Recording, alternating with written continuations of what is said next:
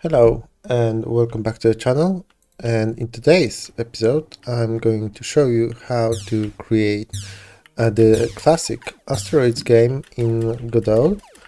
We're gonna add stuff like movement with inertia, and we're gonna add movement along the paths for the UFO, the collisions, and the simple UI with a few lives, and also if I'm able to crash at asteroid, you will see that we have the invincibility frames during which our player cannot be harmed. So yeah, let's get right into it. I've got comment on my last video that the audio levels of my voice aren't really correct and that I'm too quiet. I will try to fix this for that video. Let me know if this is alright. I tend to speak rather quietly, so maybe I have to bump it up during the rendering of the video. So I'm going to start with a new project here. I'm going to just browse it to some nice place like Game Dev Godot. That's good for me. I'm gonna create new folder here and call this Asteroids tutorial. I'm gonna select that folder. The renderer, we're gonna use the forward because, well, I don't see any reason why not to. Version control metadata is gonna be Git. And of course, you'll find a link to the repository somewhere below in the description. So let's create our wonderful project. Let's switch to 2D. And let's start by bringing in some assets that we actually need. So I'm going to create new folder here and call this assets. And these are going to be the graphical assets. Maybe let's add another folder because we will probably have to add a font. Gonna call this sprites or textures, both are good. And let me see whether I can just drag and drop this. No, I have to be smart about it. So show in file manager. I'm just gonna, you don't see this because I'm doing this on the other screen, but I'm just clicking and bringing in all the sprites. Okay, so let's quickly take a look at the sprites. And this is Asteroid in 4 versions, engine throttle, because we will add a very simple animation of our engine. And then we have lives, player, square, and this is probably our projectile, and then UFO. Cool. I'm going to do few things at the start. I'm going to create the main node, which is going to be just a node, and I'm going to go and create a folder, call this scenes, and I'm going to call this main. Let's rename this to be main 2. So this is going to be our main scene. As a reminder, everything basically in a Godot is a scene, and what you do is that you compose them together to create a game. And the first thing I want to add is camera 2D. So now you should probably see that this is the area of our game that's going to be rendered into the screen. Let's see whether we have to change anything. Actually, yes, we will change the zoom to be 0.5, which is going to extend the area of our game. Cool. What else do we need? Basically, this is enough for now for the setup of our main scene. But I'm gonna change some settings in project settings. First is the background. if you write clear here in the panel for the clear settings, it's gonna bring us to rendering environment because we're searching for default clear color, and turn it all the way down so it is perfectly black. Cool. Another step that we might want to do is setting up the input for our game. And this is rather simple. Go to input map and we start typing our actions. So rotate right, and that's gonna be D key. Then rotate left, and that's gonna be A key. Then I believe this is thrust, or you could just call this go forward or whatever. And this is gonna be W, and then shoot, and that's going to be space. Okay, so this is the basic setup.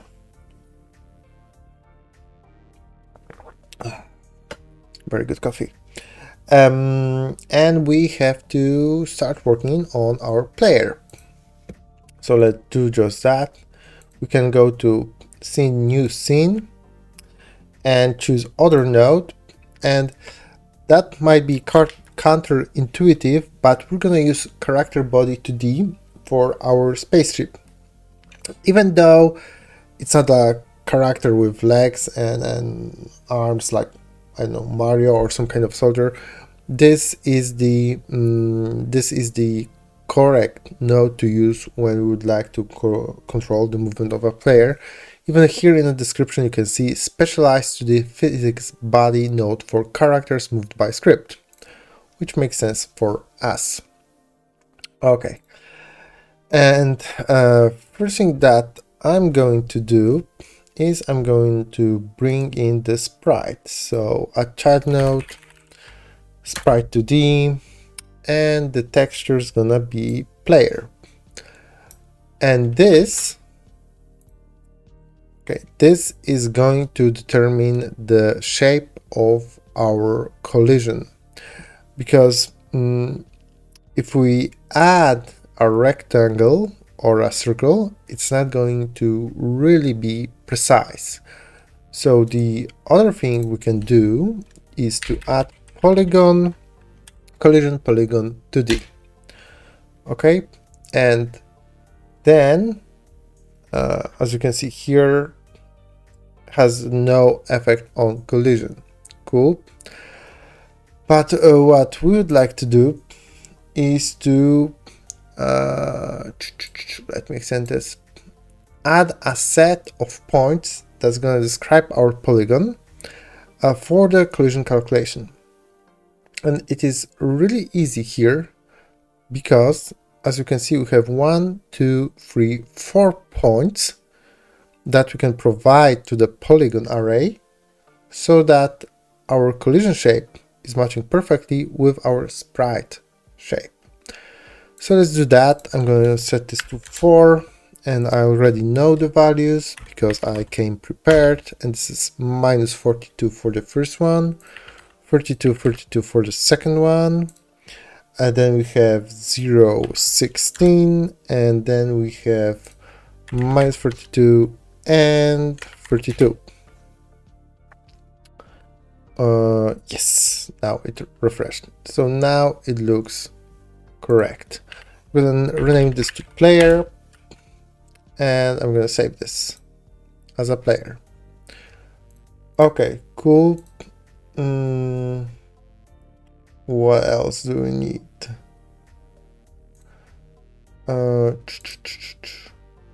Basically, what I'm going to do is I'm going to take both of these and I'm going to rotate them 100 degrees because right now, if we take a look at this, yeah, so here you can see that this is our y positive axis. So this is like the front of our spaceship, right? And before, without that, the front of my spaceship would point towards the negative y-axis, which would screw up our movement.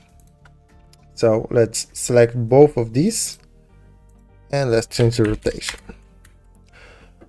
Cool, and basically I believe this is the time when we can start scripting away our movement. So let's add a script, and I'm gonna call this player movement because I will try to keep everything separated, and this script is gonna handle our movement. Okay, we can get rid of everything, well, almost everything, and we can name this, so we can use the autocomplete a little bit better.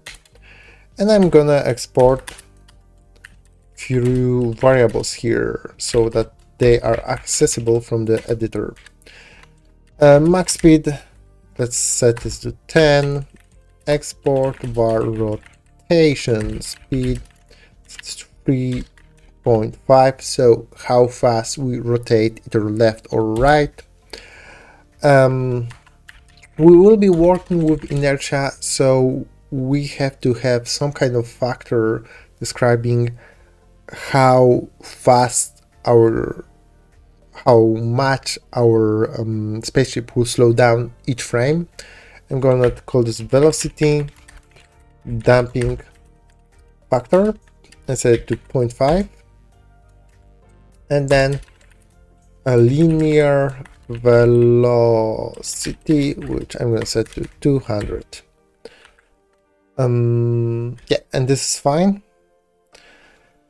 So what we're going to do is we are going to also need input vector describing what our user provided as an input, and this is going to be of type vector 2, and also rotation direction, which is going to be int. I'm going to say that this is -1, 0, or 1, which means rotate left, do not rotate, rotate right. We could also use an enum here. Sorry. And we're gonna split the process of calculating the input and providing it to our character body in two functions. We're gonna use the process function to calculate all the data that we need based upon the user input, and then we're gonna use the physics process to actually apply the movement. Okay, so input vector x, we can get input, get action strength, rotate left, minus input, get action, input, get action strength, rotate right. Let me extend this a little bit so that you can see, and maybe let's bump up, oops, a little bit too much. Let's bump up the font size for you to see it better. And then input vector y, this is input, get action strength, thrust.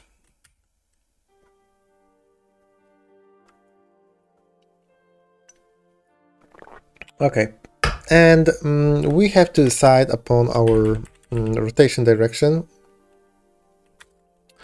So let's see, input is action pressed, rotate left. We can say that we're rotating left. Else, if input is action pressed, rotate right. rotation direction is equal to 1, else set the rotation direction to 0. So if nothing is pressed, then, well, we're not rotating. And that should be enough. Let's go to physics process, where we will apply the movement. So physics process. And if you don't know, this function is going to be called basically every frame to read the input, and this also, but you should use that function whenever you're working with physics because of how internally the engine is working. And maybe I will prepare a video describing it in more details regarding the differences between process and physics process, but that's a step for the future. Let's focus on our game. So here I can apply the rotation, which comes as a property of our character body 2D because we are extending that class. I can just say t equals rotation direction times rotation speed times delta. And you always have to remember to apply to multiply times delta to incorporate the differences between how different machines are calculating and how fast they are. Okay, and then if input vector y is greater than 0, we're gonna call a function here, and I'm gonna call this accelerate forward, with English being very hard, and pass a delta there. Else, if input vector is equal to 0, so we're not actively pressing forward, but the velocity is not equal to 0, and velocity is also a property coming from the character body while describing the velocity. So if we're not pressing forward, but we're still moving using our inertia, then we should slow down and stop with delta. Okay, so let's write those functions now. So first is we need the column here. Slow down, we can start with, I'm gonna copy the name because it's hard to type, and delta, which is a float. Okay, so here we're going to take the velocity and add to it input vector, which we calculated right here,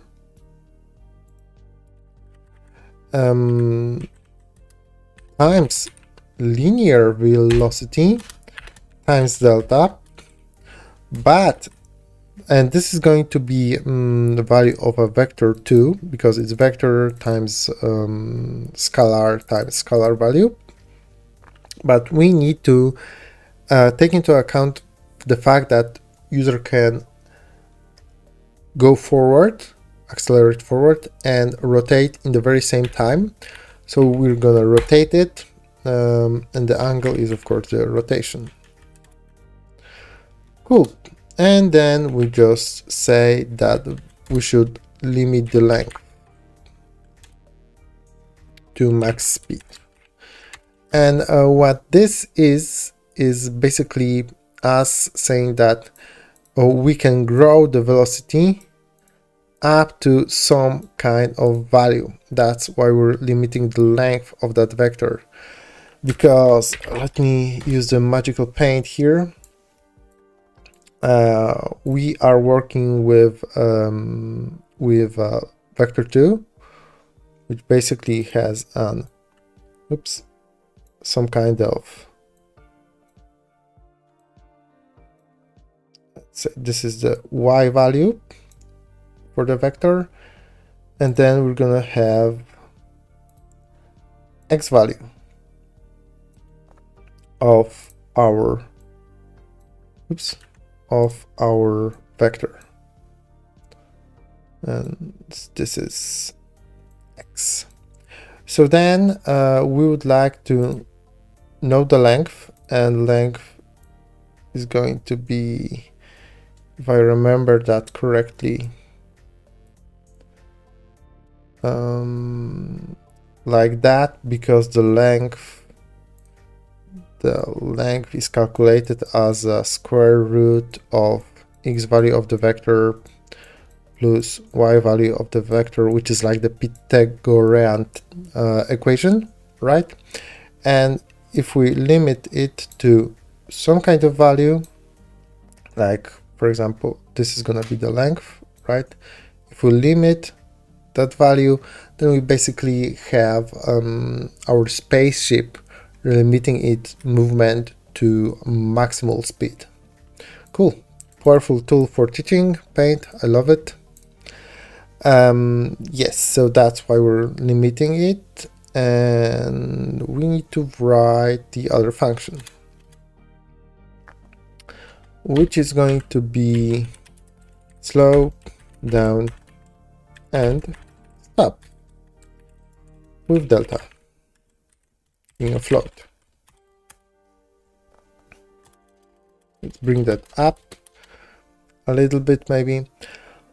Okay, so we have to write that our velocity as we're slowing down is lerp, and lerp is linear interpolation between the current velocity and vector to 0 with velocity damping factor times delta. And let me explain that. We will be going from the oh, this is not correct. Now it's correct. We will be going from the current velocity as we're slowing down towards 0, and every frame we're gonna decrease the velocity times that value, so it will gradually slow down each and single frame. And then we have to stop. So if velocity y is greater or equal minus 0.1, and this is like arbitrary value that I have chosen, and then velocity y is less or equal 0.1, we will just set the velocity to 0, right? So if our velocity is in this range from minus 0.1 to 1, we just say, okay, that's like slow enough, now you can stop. And yeah, that should basically be it. Let's try and place our player in our main. So I'm gonna go instantiate child scene, and I'm gonna add the player, and let's see. Oh, no main scene. Select current. Yes. Okay, we have that, and we can rotate, but we are not moving forward. Maybe I have a typo somewhere. Let me see. Get action, strength, trust, project settings, W. This looks correct. And of course, I know what I forgot to do. To actually move, we have to call a function here, and we're gonna use move and collide, and we're gonna pass the velocity times delta. That should fix that issue. Yes, and as you can see, we can now move across our screen, and as I let go, we are gradually slowing down until we stop, which is perfect. And we can rotate and move forward at the same time. Of course, we're not supporting moving backwards with the S key, right? because, well, that's not in the game. Okay, one thing that we're missing for now is that the fact that whenever I go out of the bounds of our camera, right, I should pop up on the other side of the screen. For now, we're just going and going. So let's handle that. The same principle of movement, like going out of the bounds of the screen, is also going to apply to those asteroids. So let's create a separate component for that. So I'm gonna just create new scene, use the empty node for that, and I'm gonna call this, I'm going to call this screen bounds movement. Okay, cool. And we have to write a script here. So it should be generic enough to handle both the player and asteroids, and we must remember that it is camera dependent because the camera sets the limits of our screen bounds. So let's do this. I'm going to set the node here as a node to D that we would like to move, because it has the global position and that's enough for us. Also, the bounds. Do we need? No, we're only need the bounds. So this is going to be object with keys and with values. So standard dictionary. Okay, let's see.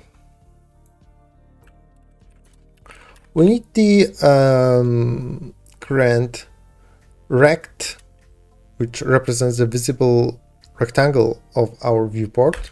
So I can go just get a viewport to get the information about the viewport, and then get visible rect. Then I need the information about camera, so I can go camera, get viewport. I can access this globally as get camera 2D. Then the zoom of the camera is camera zoom. Then current camera position is equal to camera position. Then the size of our actually rendered viewport, right, is rect size divided by zoom, and we are dividing here because the bigger the zoom, the smaller the visible rectangle, and from that we can actually calculate the bounds. So the top is camera position y minus size y divided by 2. Bounds bottom is camera position y plus size y divided by 2. Bounds right is equal to camera position x plus size x divided by 2. And bounds left is equal to camera position x minus size x divided by 2. Cool. And with that, we can actually handle the movement out of bounds. So we have to check if node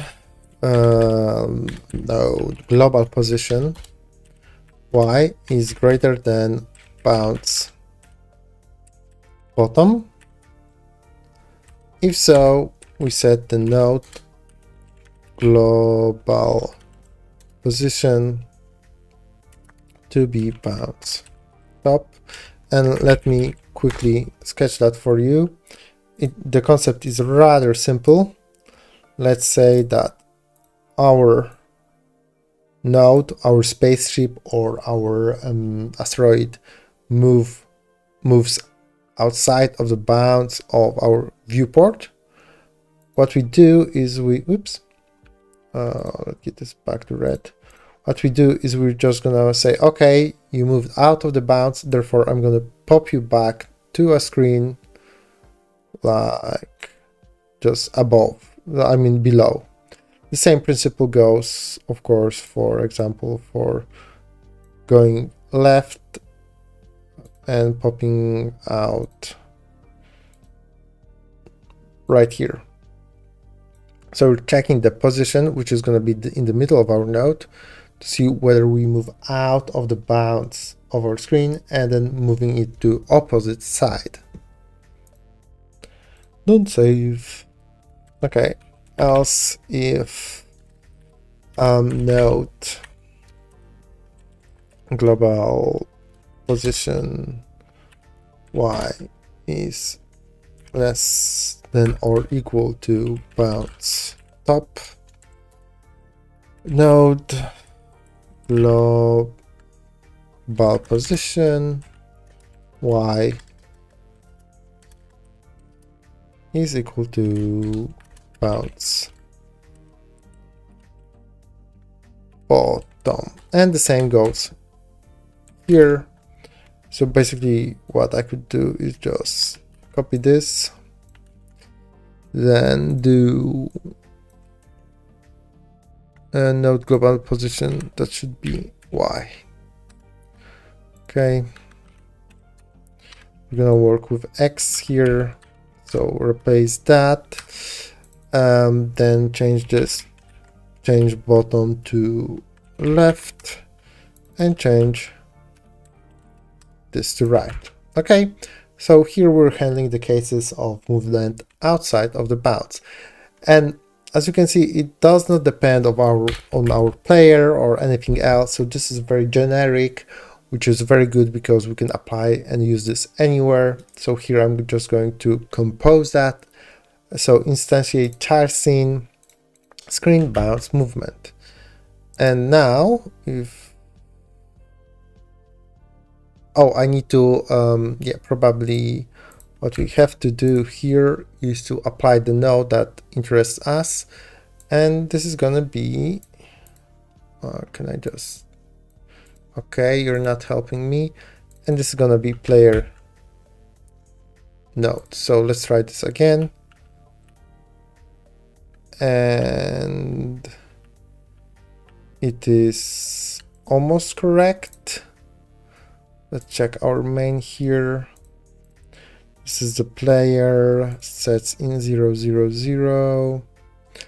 I might have a typo somewhere. Let's see. Yeah, of course, I have a typo. That should be like this. Okay, and now we're back in our place, and if we move to the bounds of our screen, we pop back on the other side, which is perfect. Let's see where we can actually go up.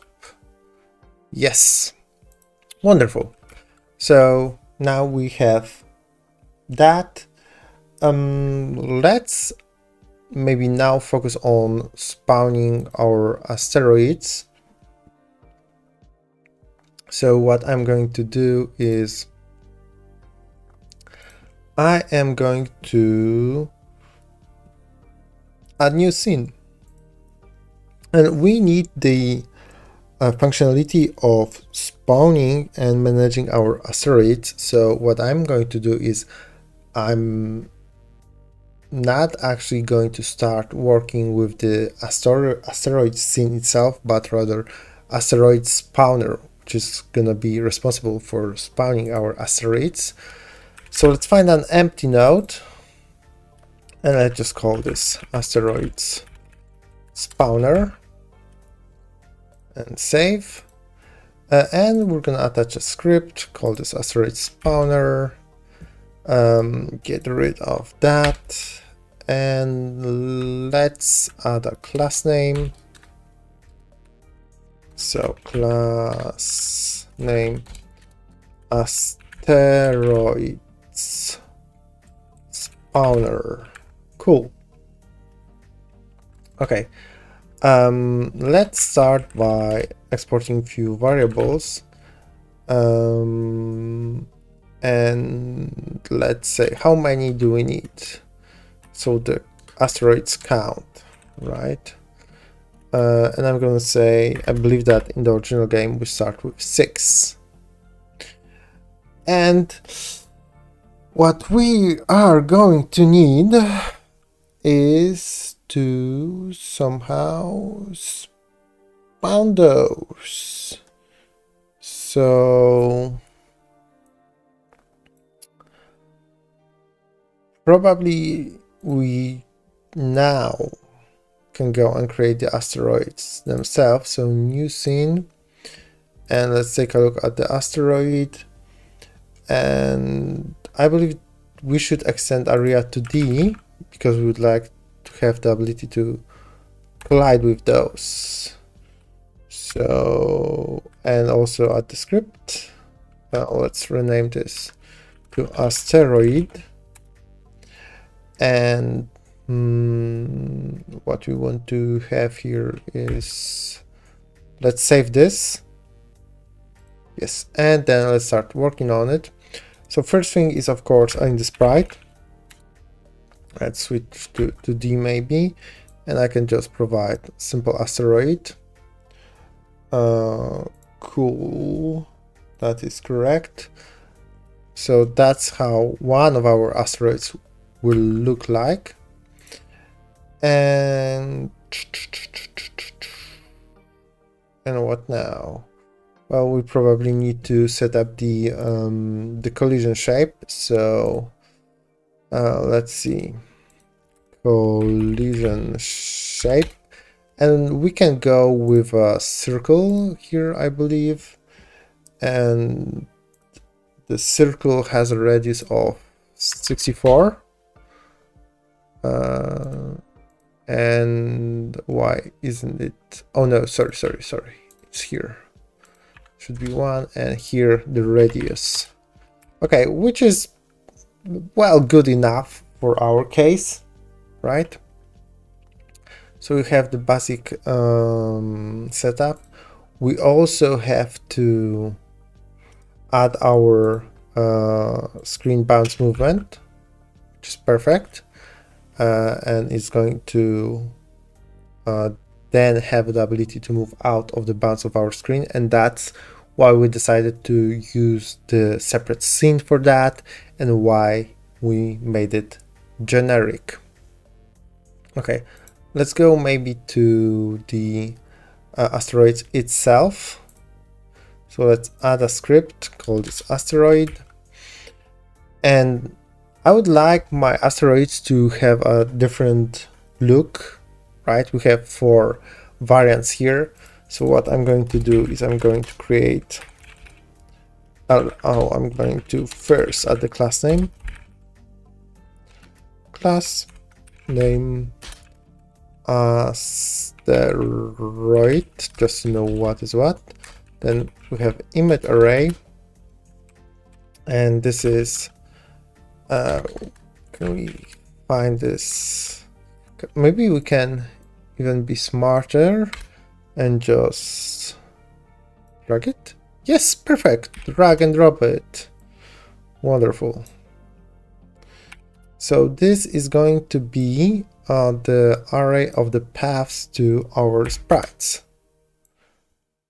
Remember to add a comma between them. Okay, 1, 2, 3, 4. Perfect.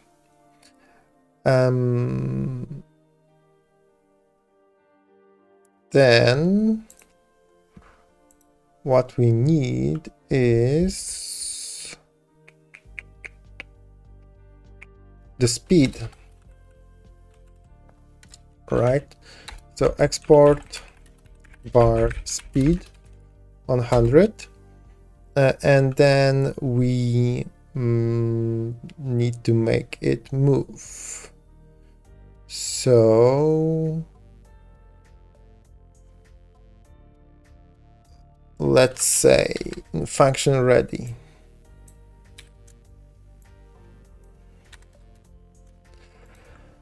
We need to determine the speed. So we have the speed. Oh, we have to determine the direction. Okay, so run, find something from -1 to 1, and find me something from 1 to 1 here too. And we will need a direction of our movement, so let's call this direction and make it vector 2.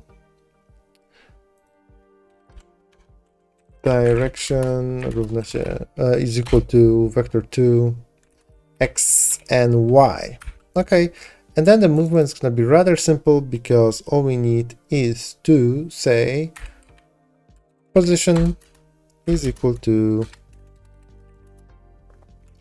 direction times speed times delta. Okay, and that basically should be enough for now for our asteroid, and we can go back to our asteroid spawner and say that we need asteroid scene, which is a packed scene. Okay, and asteroid scene is empty, but here in the scenes we can find our asteroid scene. We can drag and drop it, and now it has this value field, and we can go to main and instantiate our asteroid spawner, and it's not going to change anything because we're not spawning our asteroids yet. So what we need is the random position to spawn our asteroid. So where on our screen should each of our asteroids be placed? So let's try this. We will need the access to camera. Or do we need this? No, not really.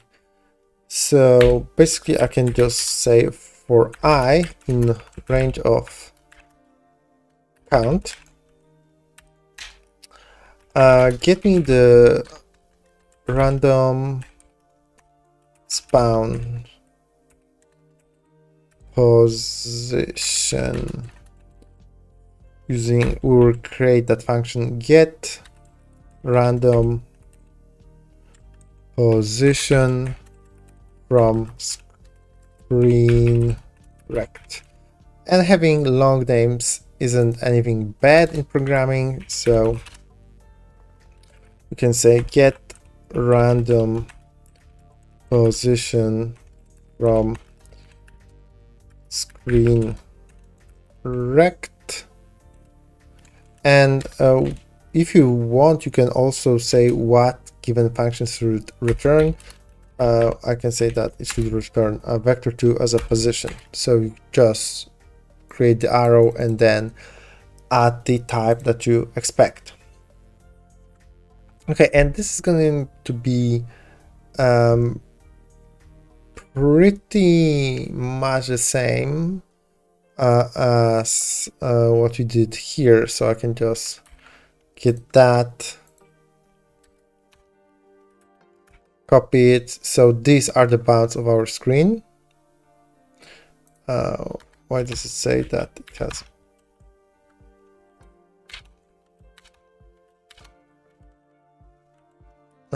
Here is the problem. Okay. Get random. That's a typo. there is no bounds identifier, but I can just create this here. And then it's a matter of calculating the x and y, which can be calculated as a rand e range from bounds left to bounds right. And this just says get a random integer value from that value to that value. And for our case, these are the screen bounds. So from the left to right screen bound. And the same is going to go for y. So y, this is going to be from top to bottom. And then the position is going to be return vector to x, y. Okay, and that basically gets the random spawn position for our asteroid. And now we will need a function to spawn the asteroid. So yeah, let's create that function. So I'm going to call this spawn asteroid, and we pass random spawn position here. Let's create that function. Spawn asteroid with position of vector 2. Cool. So we get the asteroid by instantiating it. Asteroid scene instantiate as asteroid. We have to add this to our game, so get tree root add child, and we'll call the third add child, call the third, because there might be some issues with engine being busy placing everything on our screen. Asteroid, and then the position of our asteroid, so global position, should be the random spawn position, which is position. Okay, that looks correct. The question is whether it works. And nope. Oh, because we did not pass the node to our asteroid. So let's get here, and this is missing the reference. So let's give it a reference.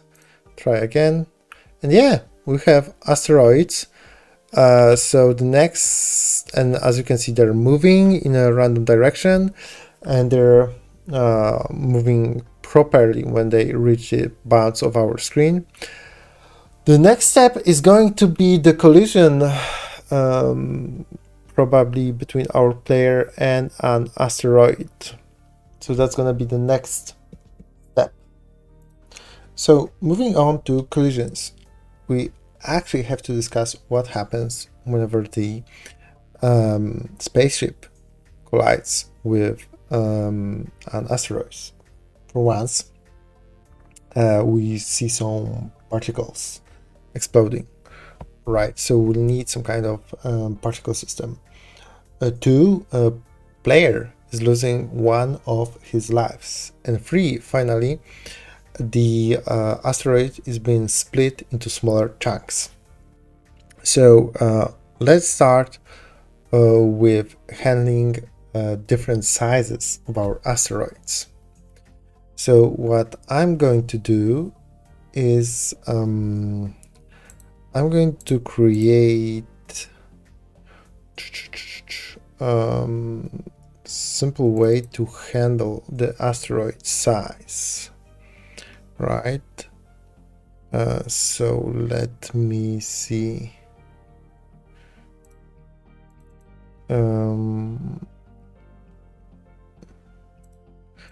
Okay, well, this information is going to be shared, so I'm just going to create something like new folder here. We'll need to use it in different components, information about sizes. So I'm going to create, let's say, utils folder for utilities, and here I'm going to create new script, and I'm going to call this utils. Sounds good to me. And I'm gonna actually clear everything, and it's not going to be a node, this is going to be just a script. I'm going to call this class name asteroid size enum asteroid size, and we have few values here. It starts as a big, then on collision it's being split into medium, and finally into small. Okay, cool. Let's use this in our asteroid spawner. So I'm just going to say const utils, and I would like to load this for us to use. So preload, search for utils, and now I should have the access to utilities. Okay, so whenever we spawn asteroid, we have to have the information about the size we'd like to spawn here. So I'm gonna say size of type utils asteroid size, and here for start, let's close this. We are using the big size, so let's say utils utils dot asteroid size dot big. Okay, cool. And then as it's getting spawned, we're going to pass the size down so that our asteroid knows how to render itself onto the screen. So we have that, and then in our asteroid, I'm gonna say that we are also using the utils, so let's preload that.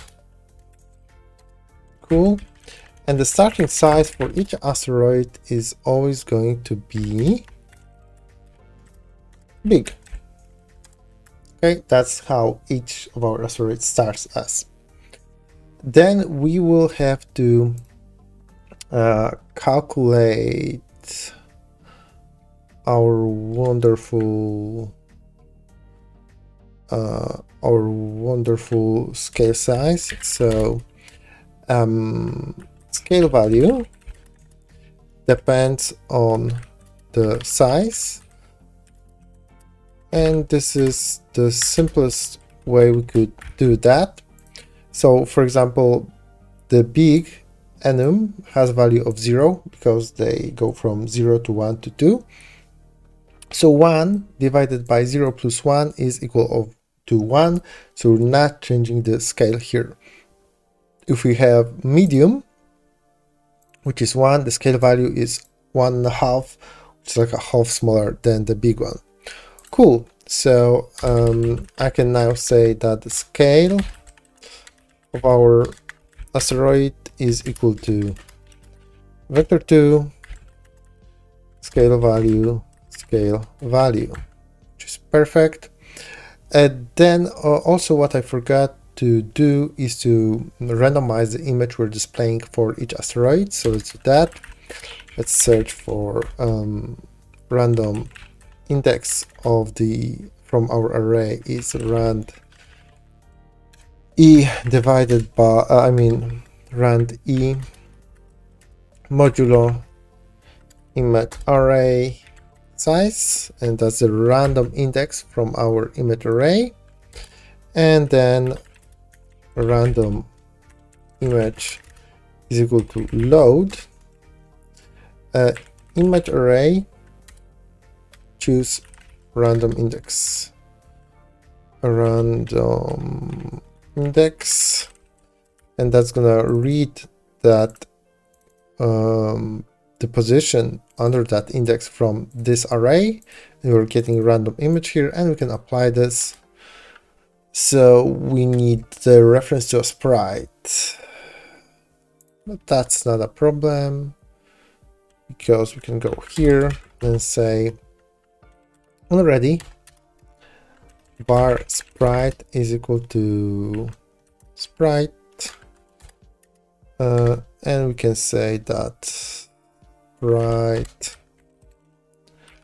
texture is going to be random image, and now we should have the images randomized. Let's see. Yeah, we can see that now we have different images for our asteroids, which is very good. So we are handling the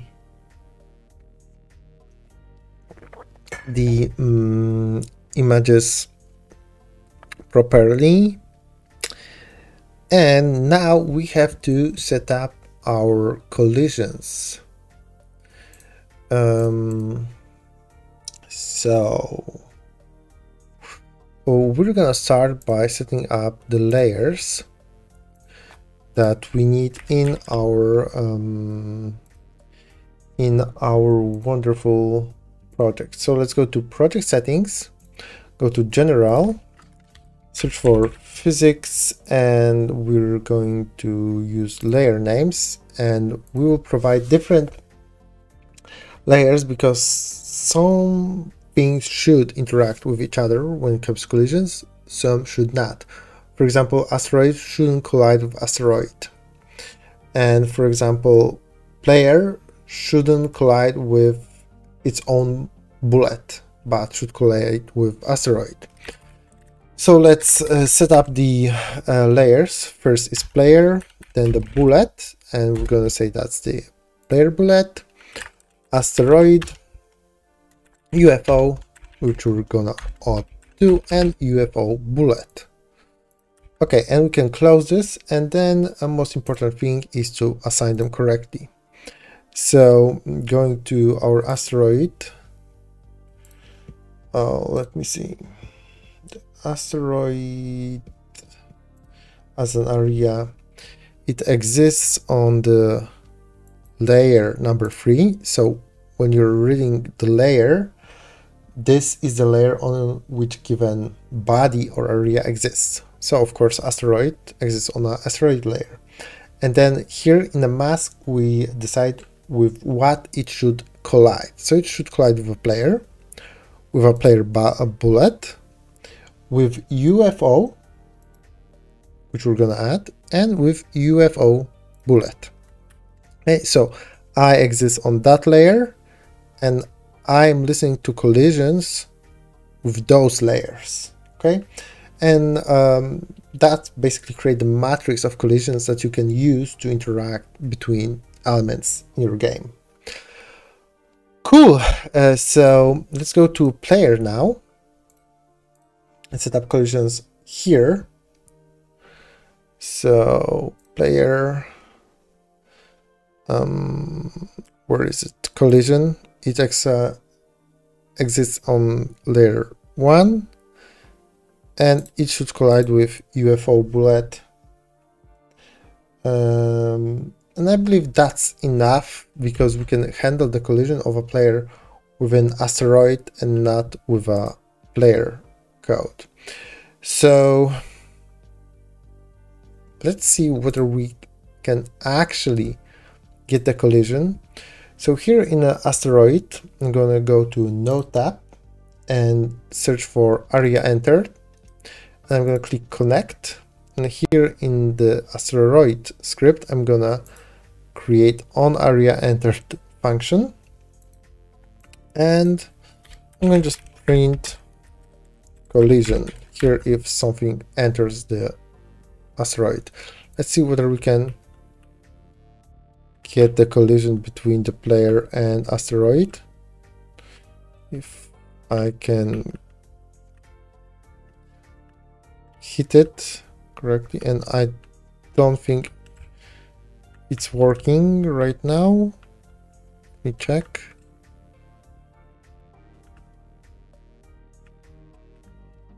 No, I don't think it is. So we're missing something. Let's see. Okay, and this is not going to work because of differences. We here have asteroid, which is area, and here we have the player, which is like moved by physics. So we have to have the collision polygon 2D here attached to a player because it wouldn't work otherwise, but our collision detection is based on areas. So what I'm going to do is add area here and duplicate that polygon, set it as a child. So if I hide this, if I hide this, you can still see that we're using the same area, but we're not using this collision attached to a player to detect the collision, but we're using the area 2D because our asteroids are also area 2D. So now if I try and run this, I should get the information that the area, yes, entered collision. And as you can see, we could probably also use the body entered here without that. So let's see whether that's correct. So I'm gonna just delete this for now, right? And in our asteroid, I'm gonna listen to body entered. Okay, and here let's just say body entered, and let's try this. Yes, so since our player is character body, here we have to use different method because we're listening for the body that's going to enter instead of area. So here are some differences. You know, you could use areas, you could use body. We can work with a body for now, but we'll also work with areas later. So let's see how we can handle that. So this is body as body node 2D. So I'm gonna check for a few things. I'm gonna say if body is player, and we're using the class defined here, so we can check what actually collides with us. Probably I would like to destroy my player, right? Make it disappear. So let's say body QE Q3.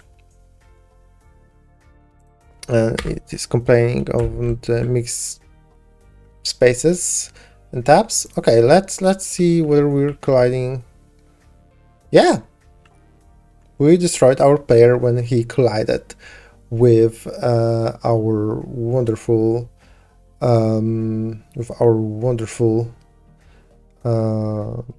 asteroid. Okay, so that's one thing. Next thing that we have to do, so basically you can remove that from now, disconnect and get rid of that. So what should happen? We should emit some kind of explosion. So let's try that. Let's go to scene, new scene, and let's search for other and search for particles. And I believe we're searching for CPU particles 2D.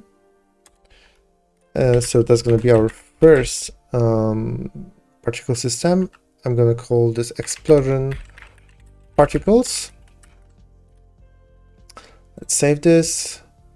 Let's add a script for that. Explosion particles. We have to configure that. And the particle systems tend to be a little bit complicated, but I will try to guide you through everything that we need. So emitting is off, amount is set to 6, so how many do we need? How long should the particle system be alive? 6 seconds. One shot, yes, just run this once. Speed scale, explosiveness, bring it up to maximum of 1. Other things can stay the same. Then drawing, we don't need anything. Emission shape is gonna be point. Particle flux, don't need this. Direction is gonna set to 1 and spread to 180. Gravity does not apply because we are in space. Initial velocity, and I set this to 1 to 8 and 2 to 3. I'm not gonna guide you through each and single property of the explosion particles, but I can prepare a tutorial about explosion systems in particle systems. If you want, right now we're just trying to finish the game, and the problem is that the tutorial is going to be pretty long, believe me. So let's see. We don't need damping, we don't need doing the angle, actually yes, from 0 to 180. Scale amount 3 to 3.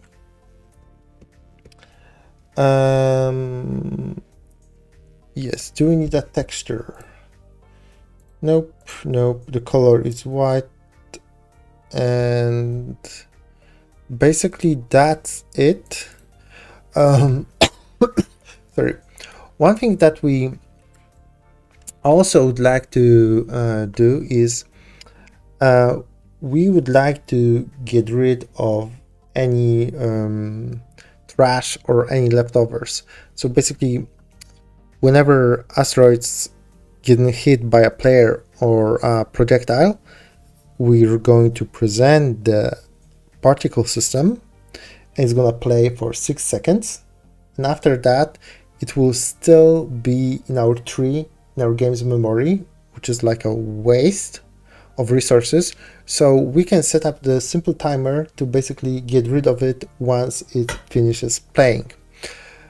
So let's add a timer here,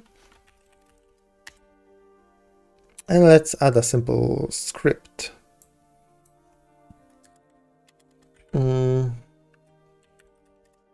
gonna say on ready, get the reference to a timer, and let's see, our timer is basically one shot, and I can say timer wait time is actually equal to lifetime, which is 6 in our case. Timer timeout connect. Sorry, sneeze. Whenever it runs, just Q free, so get rid of that particle system. And here we're going to say if is emitting. So if the emission of the particle system started and timer is stopped, then start the timer. So if we started the emission and the timer isn't enabled, just start the timer, and after it runs out, just get rid of that scene. Cool. So we can go back to our asteroid, and we can add a child node. Sorry, instantiate child scene, which is going to be explosion particles, and get the reference to it. So on ready, var explosion particles is equal to explosion particles, which is cool. And then Let's say let's create a function here. Call this emit explosion, and we're taking explosion particles, and we'll say emitting to true. And here we can also call create on destroy. So what should happen when we destroy given asteroid? We should do emit explosion, definitely, and we should get rid of that asteroid. And it's gonna create some problems, and I hope I can show it to you right now. So let's crash into asteroid, and nothing happened because we have to call this. So on destroy, and try that again. So I'm going to the asteroid, and yeah, what happened with my particle system? It should display or something.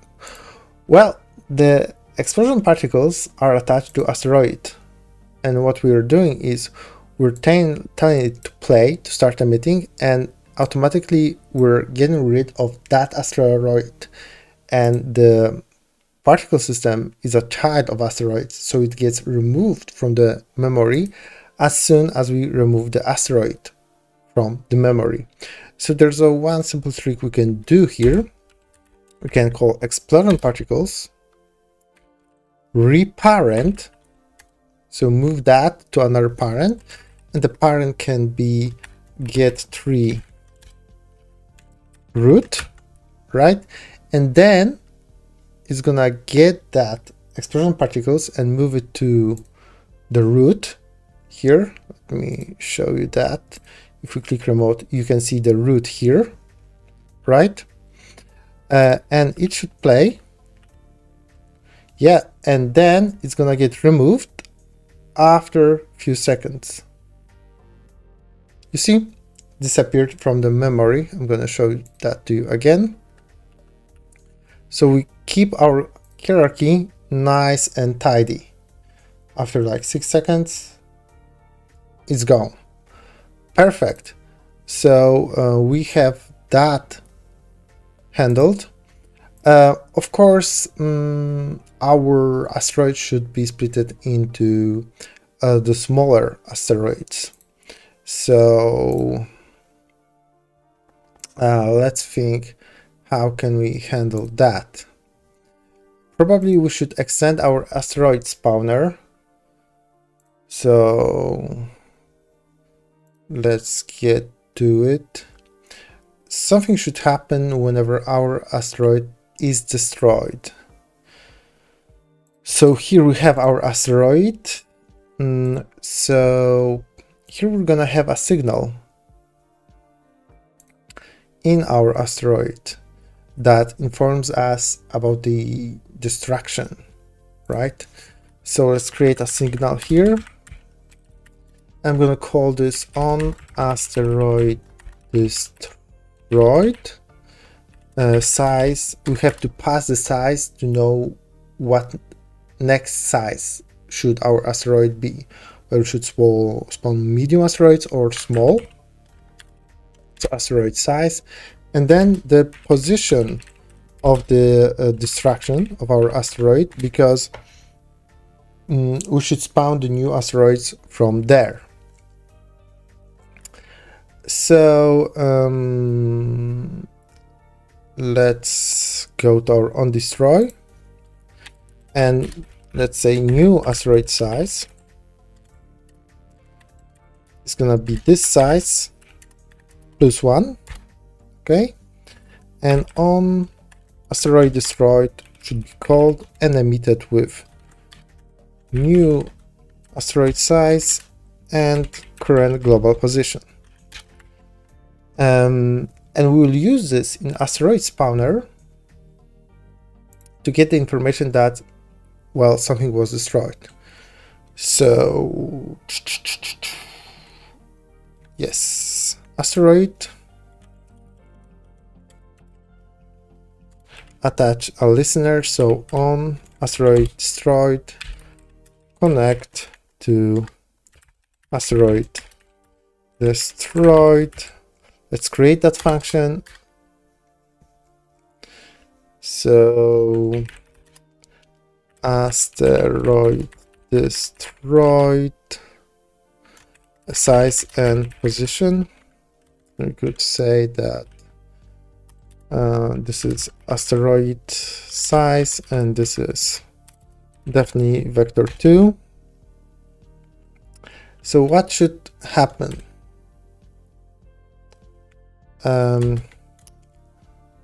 Let's see whether this is connected properly. So some stupid asteroid destroyed. This is some stupid console log just to see where that kicks in. And it did not. So what are we looking here? Let's add the debug here.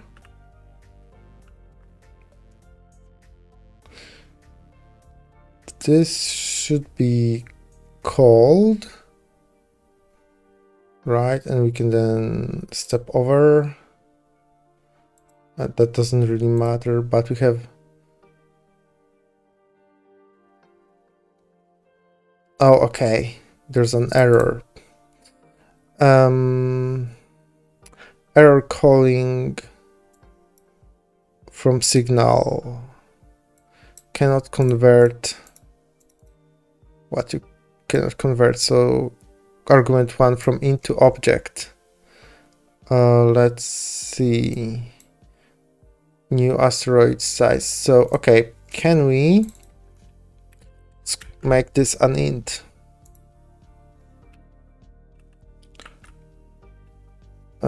This is the debugger.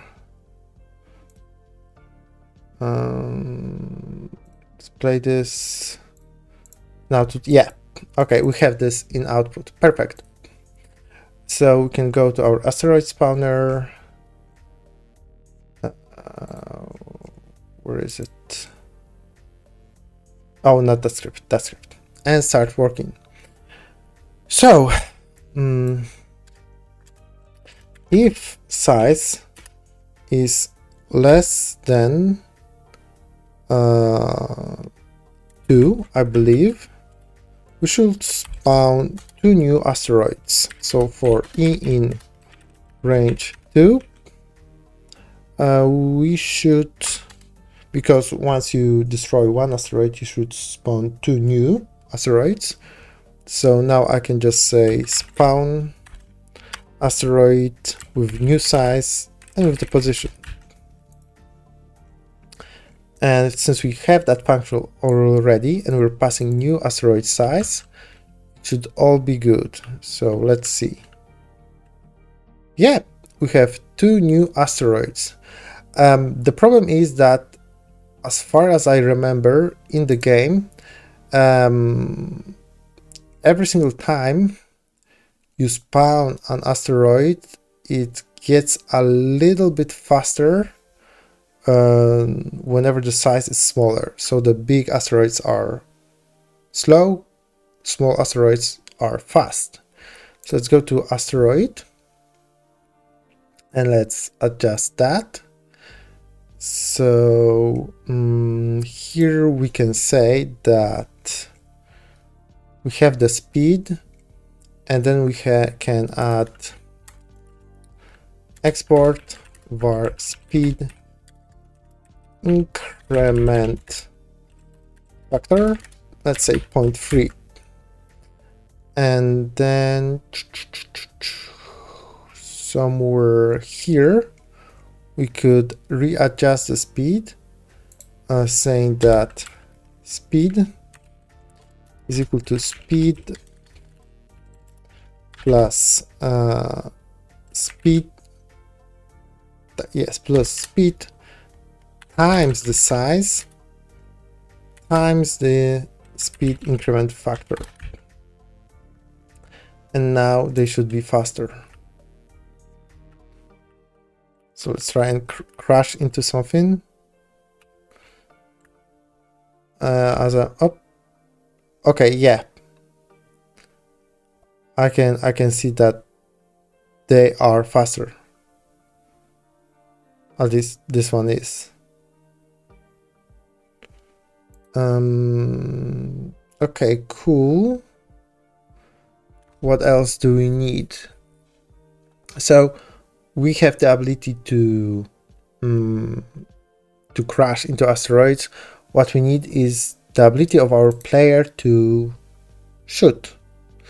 So let's do that. Let's go to player, and we need to tell from which point should we actually shoot, and that should be the front of our wonderful spaceship. So let's go to 2D and a child node 2D because we need the position. I'm gonna call this shooting point, and let's place it at the very top of our spaceship, maybe even here. Let's check the transform.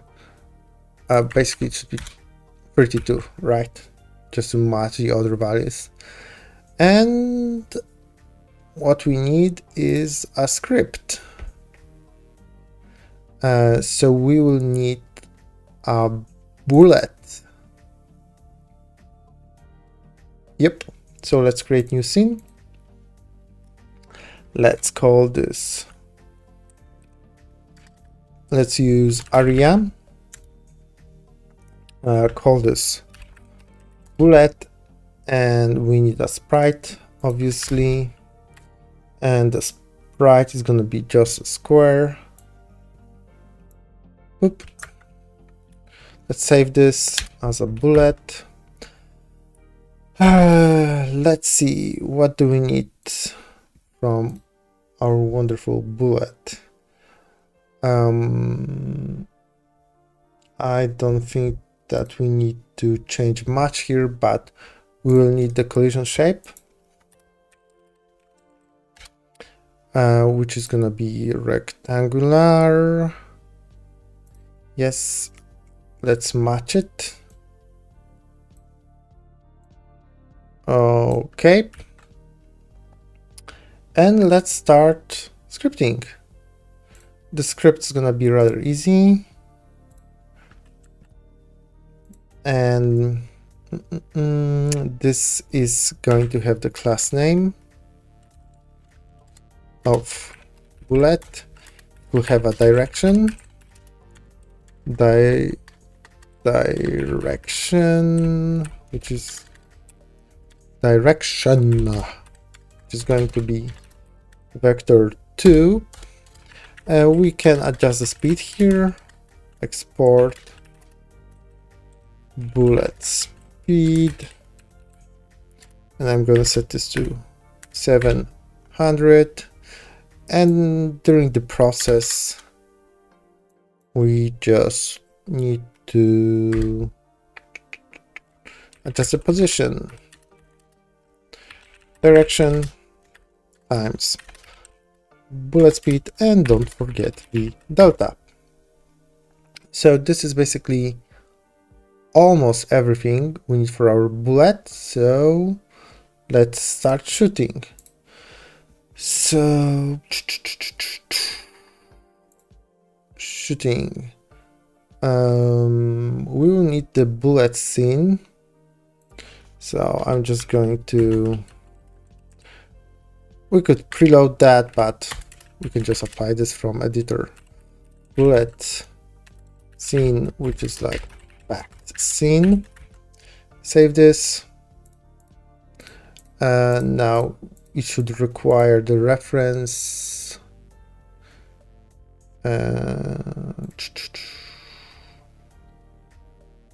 Shooting.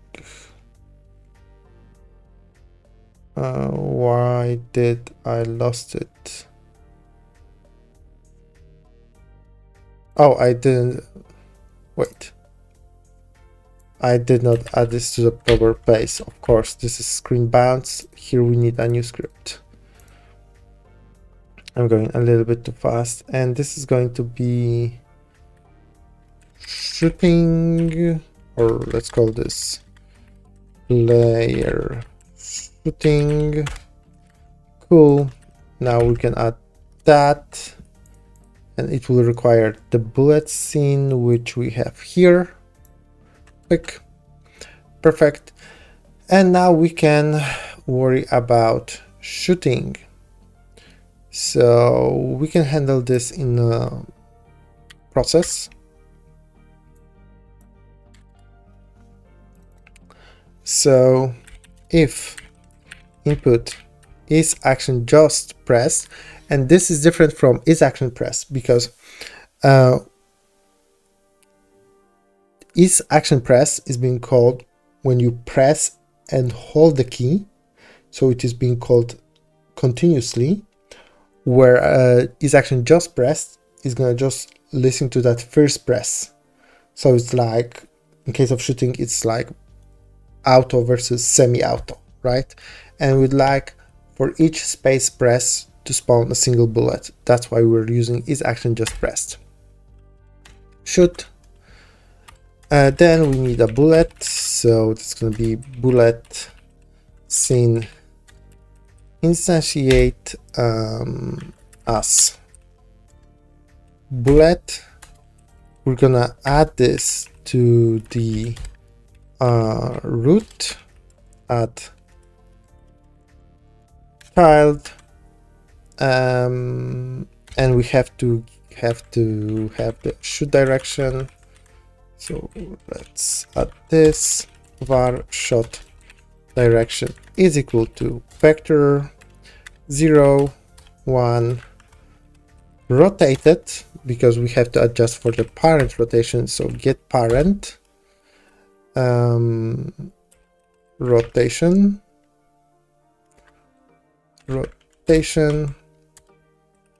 bullet, and the parent is going to be in that case the player, right? Because we're getting the parent not of the bullet but the parent of the shooting point.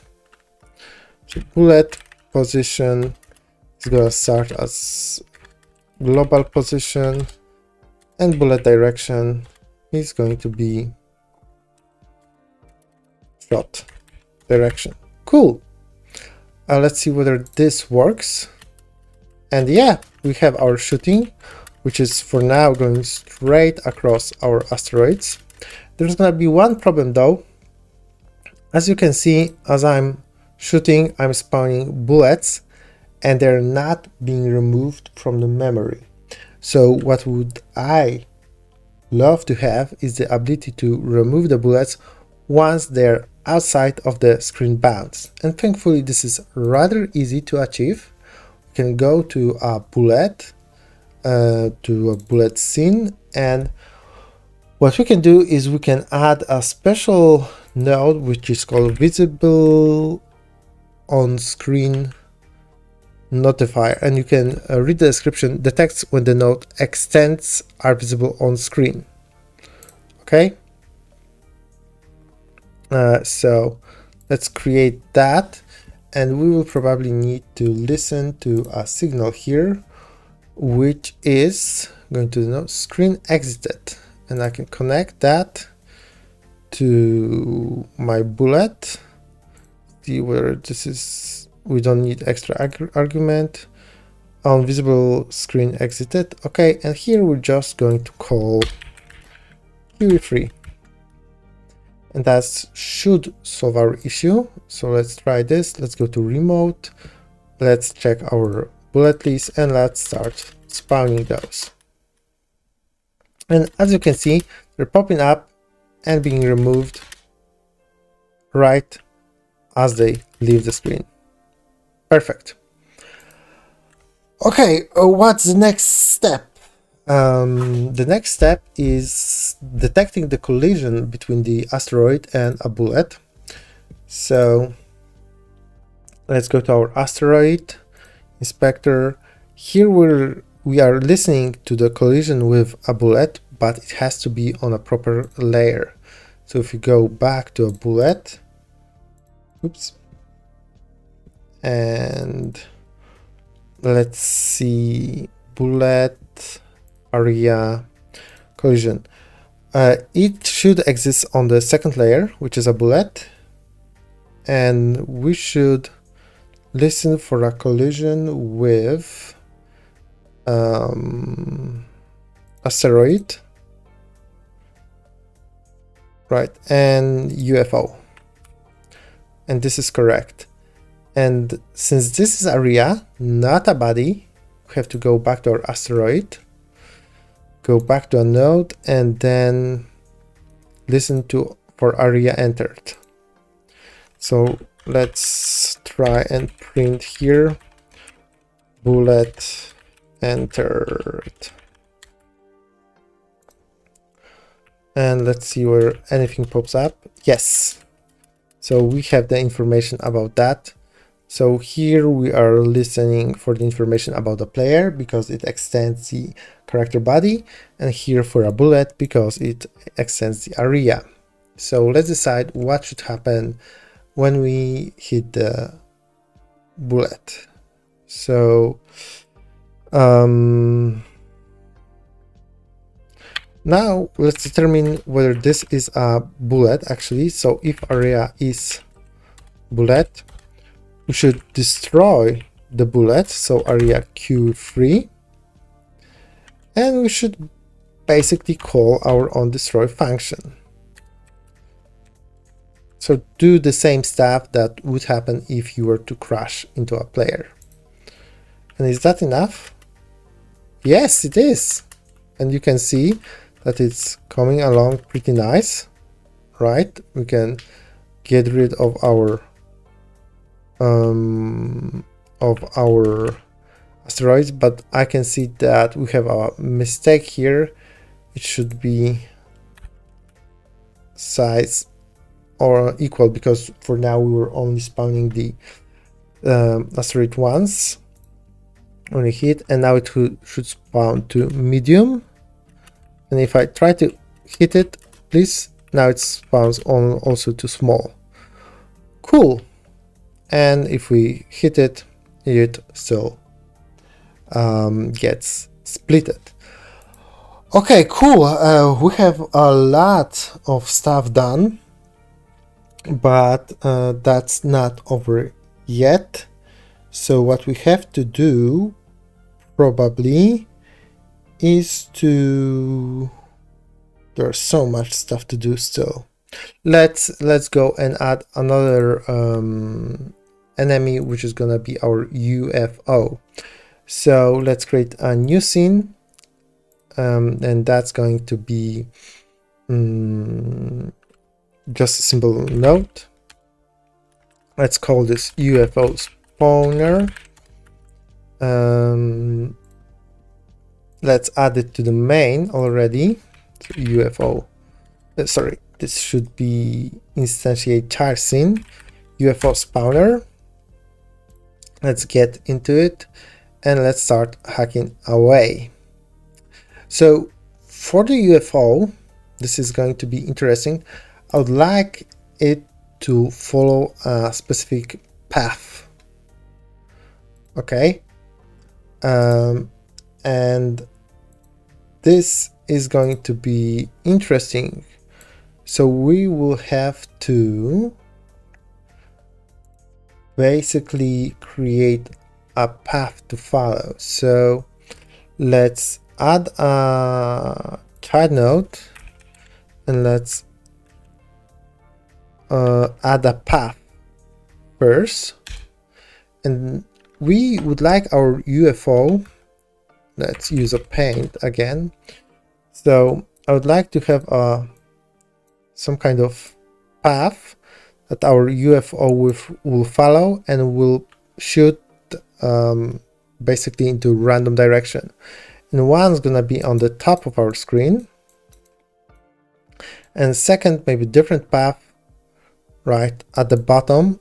And I would like our UFO spawner to randomly choose the path for UFO and that's gonna be our UFO to follow. And then also it should shoot some projectiles towards our asteroids and our player. So we have to create a path that can be followed by UFO, and one gonna be path top, left, right. So one path at the top of our screen, which will which our UFO is gonna follow from left to right, and then second path,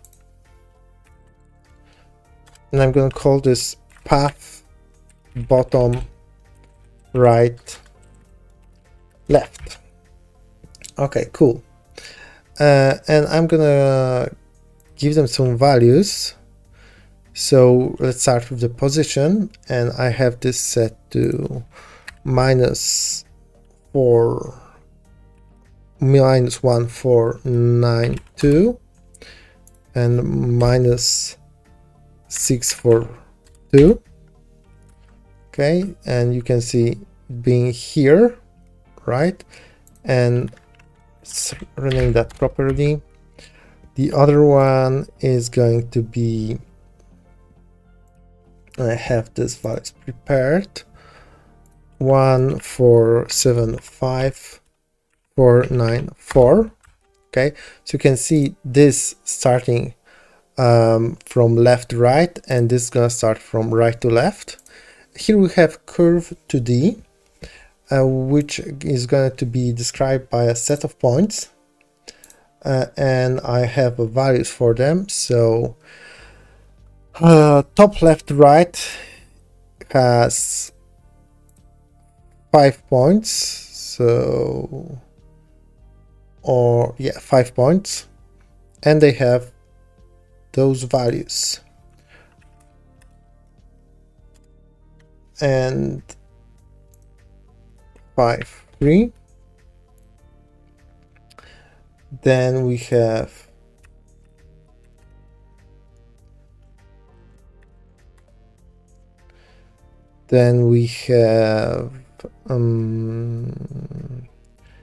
next is going to be, and you can adjust those. You could even, let me just, you could just grab these and manipulate them in editor by hand. But if you'd like to follow along, I have the proper values for everything. So let's set this back to, but you can create your own path and it's all good. It's just gonna be different than mine. That's not a problem. 1012, 63, and then 272. Oops, not here, not an element. 272, 211, and add another element because we have 5 of them, which is going to be 0, 0, 0. Okay, and this is the representation of our path. So our UFO is going to start here and probably go from, or no, it's going to go from maybe here, because of how our points are arranged. So I arranged them from this is the right, from right to left, right. Okay, it can go from right to left too, it's fine. Let's focus on the second one. Points, let's see the values that we need to provide here. So this is going to be 115 minus 10, then minus 586,132, then minus 99, minus 45, 99,999. Okay, then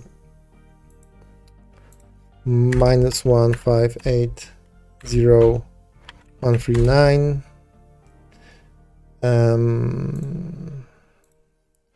-1621 -23,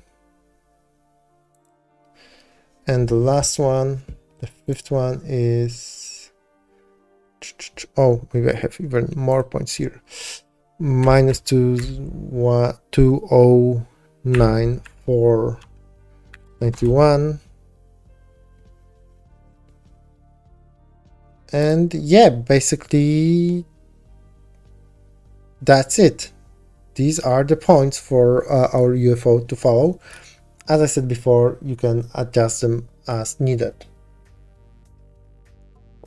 And also, for now, this is just a path. It doesn't mean anything. We have to add another scene here. This is path follow here, and I'm going to call this path to follow. And also here, path to, sorry, path to follow. Now I can see that I messed up the points here because it doesn't feel like it ends in the proper place. Yes, let's add one more point. This is -3036 -195. Okay, now it's better.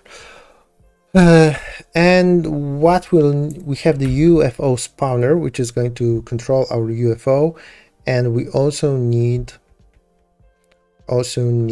the UFO itself. So let's create new scene for that, and that's also gonna be area 2D. Rename this to UFO. Let's add a sprite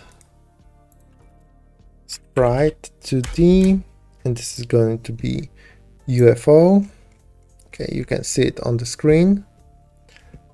Do we need anything change here? We need to set up the collision, of course.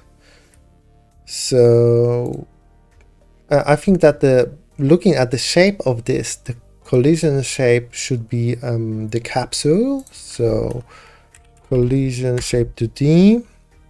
Let's find a capsule here, and we have to manipulate it slightly to make it look good enough. So I believe that 8.3 here.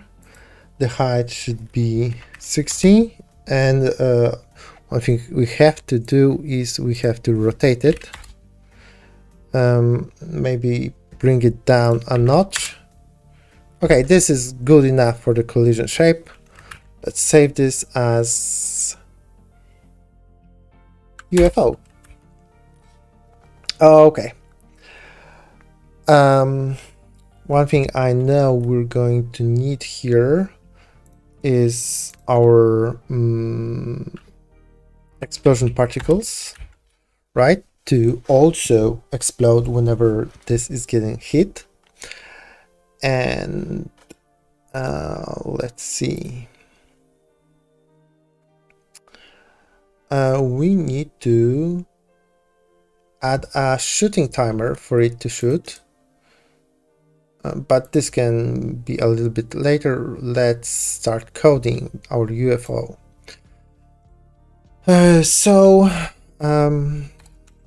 Let's add a class name, UFO. Let's get the reference to particles because we will need that.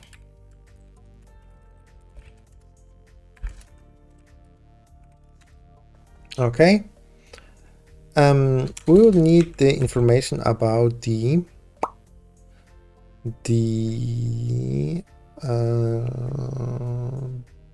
bullets.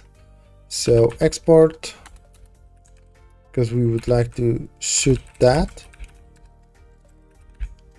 And for now, it's going to be nothing. And also we need the path to follow.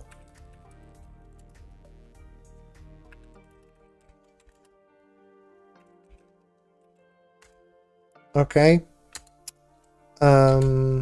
We need a speed. We need the information about the current point that we are in on our current point on path. I'm going to set this to 0 because we're starting there.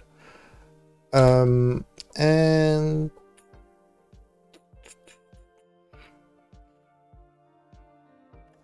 we need a type here, so that's going to be path scene. I believe this is all. And we will need, what else do we need? We need ability to move. So let's go to process. And first let's check if we have a path. Because if not, that's gonna be like problem. If we don't, just return do nothing. Then we can calculate the progress. So this is a progress across given path. So it's delta times speed. I can just say path progress. We can highlight this and check the docs. The distance along the path in pixels. Perfect. And you could also use progress ratio, which goes from 0 to 1. Let's go to UFO, and this is delta. I mean, this is just the progress we did in the current frame. Cool. So let's actually try and move this. So we have UFO spawner, and we're gonna need a script here. So UFO spawner, create, and let's start hacking. So we'll need a spawner here because in the game you will see that the UFO is being spawned in some increments of time. So I'm going to add the timer here. Let's maybe bring that up just for fun. And let's see at the configuration. This is going to be one shot, and it's going to have a script of its own. So attach a script, and I'm going to call this just UFO timer.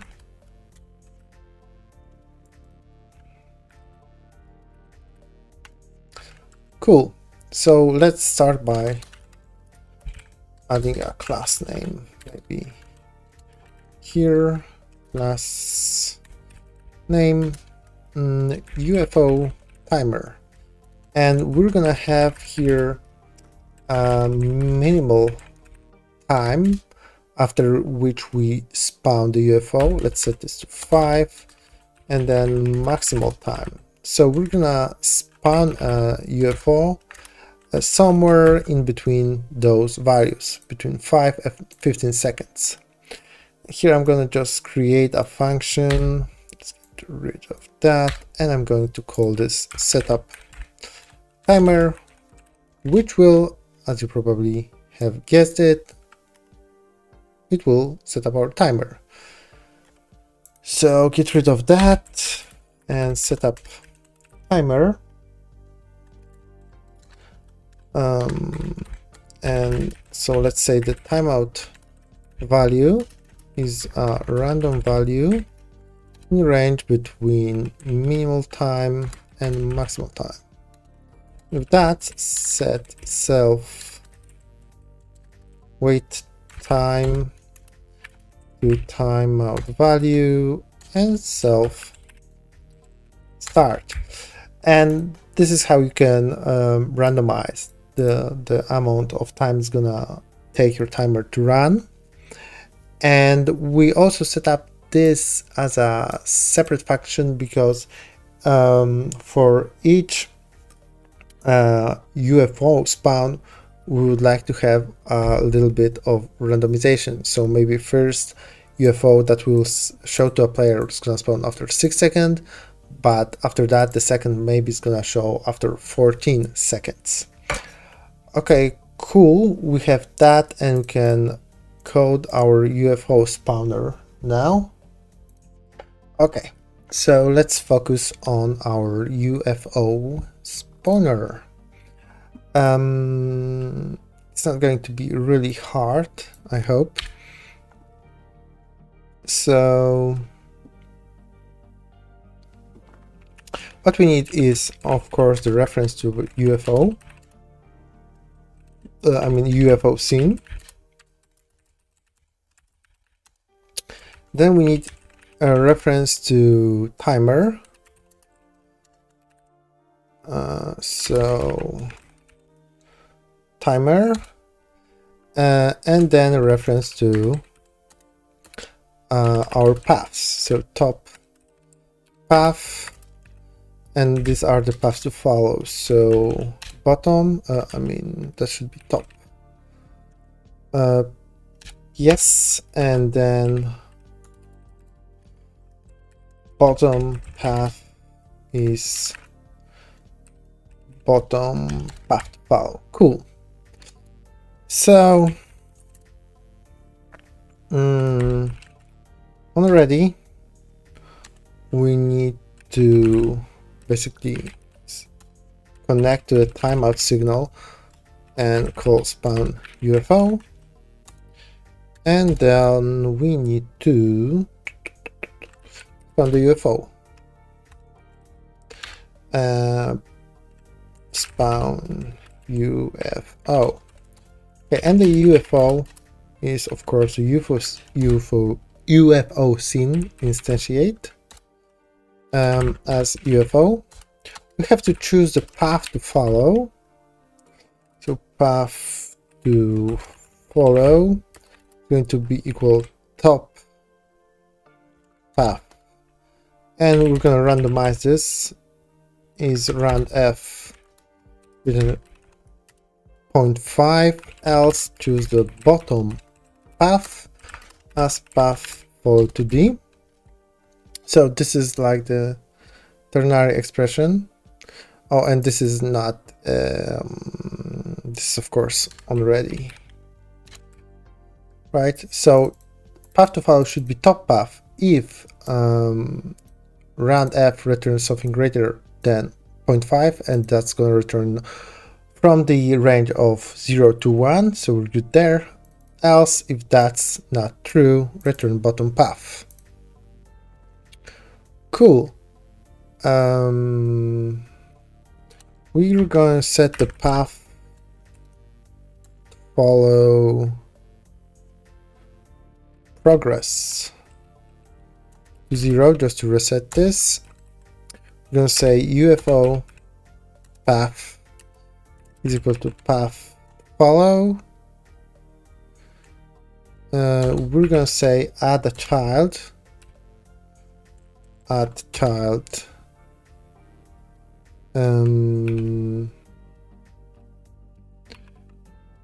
UFO. Okay, and we don't want to add the UFO to a path that already has a UFO. That shouldn't happen, but we can safeguard against it with path to follow, get child count. If it's not equal to 0, it's return. Return. Cool, and then after we do that, we say timer, setup timer. We have to cast it here. Setup timer and timer start, just to restart the timer. And this basically hopefully should work. Let's try this. So we have the reference here. Let's see whether we get some UFO moving across our screen. Oh, and we have a problem. Instantiate of... Okay, so this is actually getting called. The problem is that we did not pass the reference to UFO scene. So let's grab that and pass this. And maybe for now, let's change the timer here to be from 3 to 10. And let's see whether we get our UFO moving somewhere.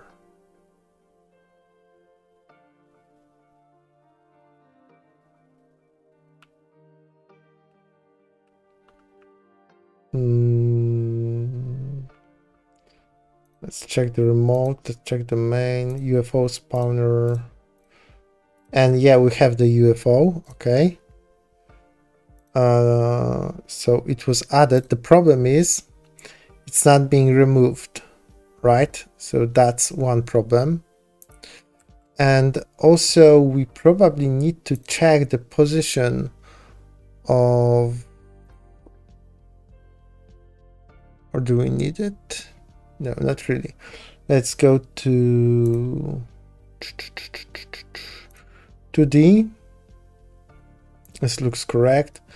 This also looks correct, even though the path is a little off bounds, but that's not a problem. But we have to get rid of our UFO once it moves itself off the screen. So in our UFO, we're gonna add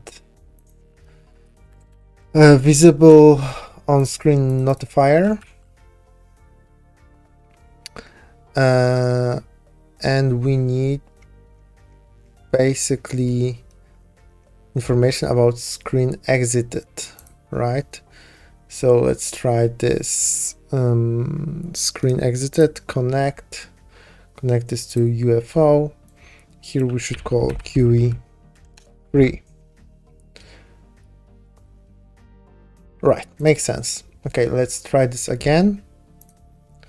Let's go to remote. We're looking for our paths to follow, and let's see where this actually shows on the screen. And it does. However, and there's the second. The problem is that they're not visible.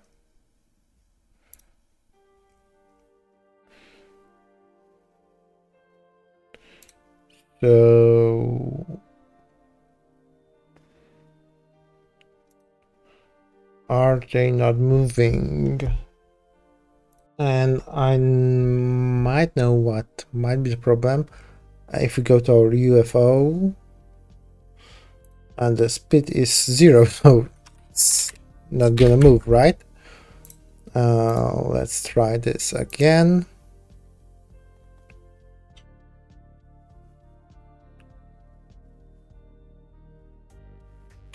And yeah, okay, we have the UFO, but as you can see, it's upside down for some reason.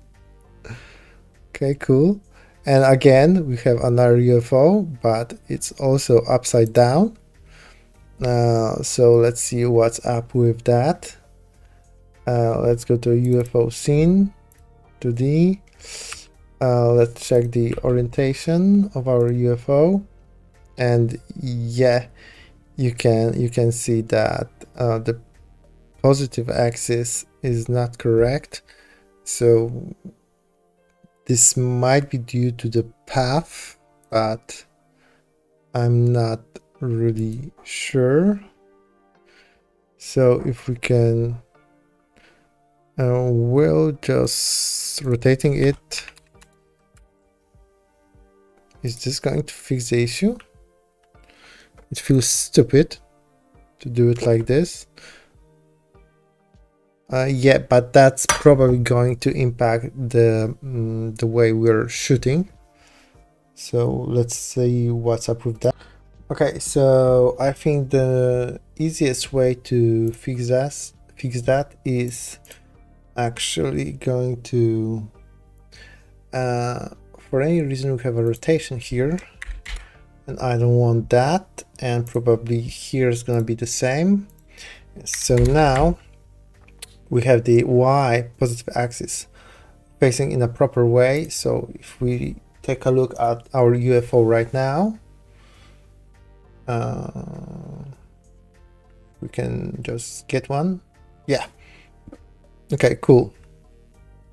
But there's one thing here. You can see it changes its direction. I would rather have it stay flat when it moves and just follow the path. So let's see about what we can do here.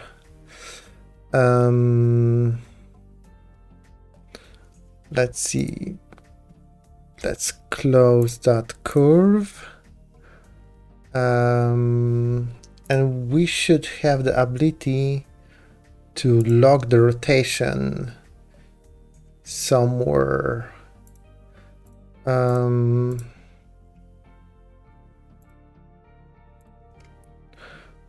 Like log the, where can we find this? So if you go to the path to follow, here's the rotates property, and if we disable this, now it shouldn't rotate along the path but just stay flat horizontally. So let's wait for that. And okay, it does not rotate, which is good.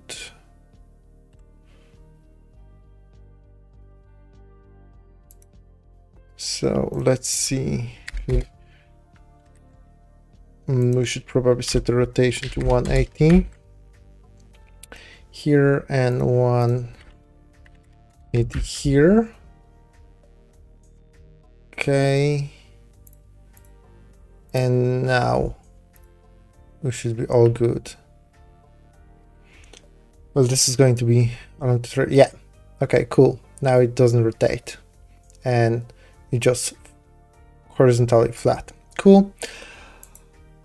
Okay, we need to work a little bit more on our UFO.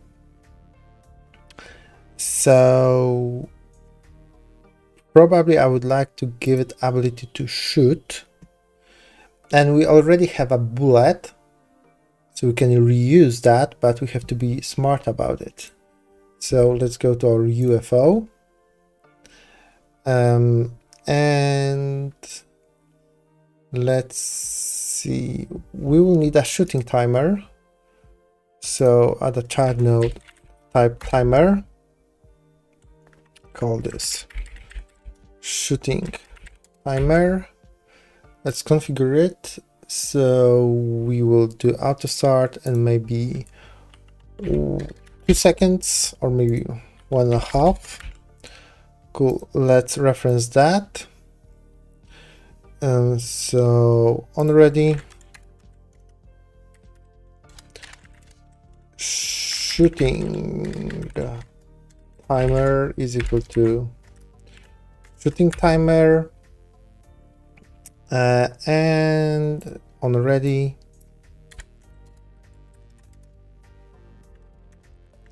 we will have shooting timer, timeout, connect to shoot. Cool. And we need to write that function. Shoot. So we will need the reference to a bullet scene, right? And we can reuse that, but that's gonna actually cause some problems because we're using the same scene, bullet scene. Let me open that, for shooting for a player, but also for UFO. And what we have to do to make it work properly is to change the layer of our bullet from 2 to 5. And probably we need also ability to collide with our player. So that change the mask and set it to 1. And then in our UFO, we provided the bullet scene. Okay, so let's instantiate the bullet. Bullet is equal to bullet scene instantiate as bullet. And then we can manually change the layer of that from. So we will remove this from the player bullet. So set the layer number 2 to 0. So disable it and enable the UFO bullet, right? So set collision layer value 5 to 1. Right, and if we take a look again, that's gonna disable that layer and enable UFO bullet, which is what we wanted. Cool. Now, what we have to do is get tree root at child bullet. Bullet position is going to be vector, basically global position, so the position of our UFO, and bullet, and we need a direction, and I'm going to create a function here called get random, come on, random shot direction, which will return the vector 2, and yeah, it's gonna be the direction of our shot. Bank get random shot direction. So we have to know, because we have, let's use paint again. We have 2 paths, right? One in the bottom, one in the top. And we will have our wonderful UFO on the top path or in the bottom path. And if we're in the top path, we can assume that the most of our other entities will be at the bottom, so we should shoot down, and when we're moving along the bottom path, we should shoot up, because that's where the most of our entities can be. So we have to differentiate between that. So for now, we have to know whether we are on the top or bottom path, and this is simple because we can get node Y position, or rather origin, which is going to be get global transform, and we can get the access to origin and Y, and we can get information about the screen height, which is get viewport get visible rect size Y. And now we can decide whether we should shoot down or up. So should shot down is equal to node Y being less or equal to screen height divided by 2. Okay, and now we can decide whether we should, how to shoot. So the angle to which we should shoot, so like the direction of our bullet, is degrees to radians random from range, and I'm gonna pass 45 to 135.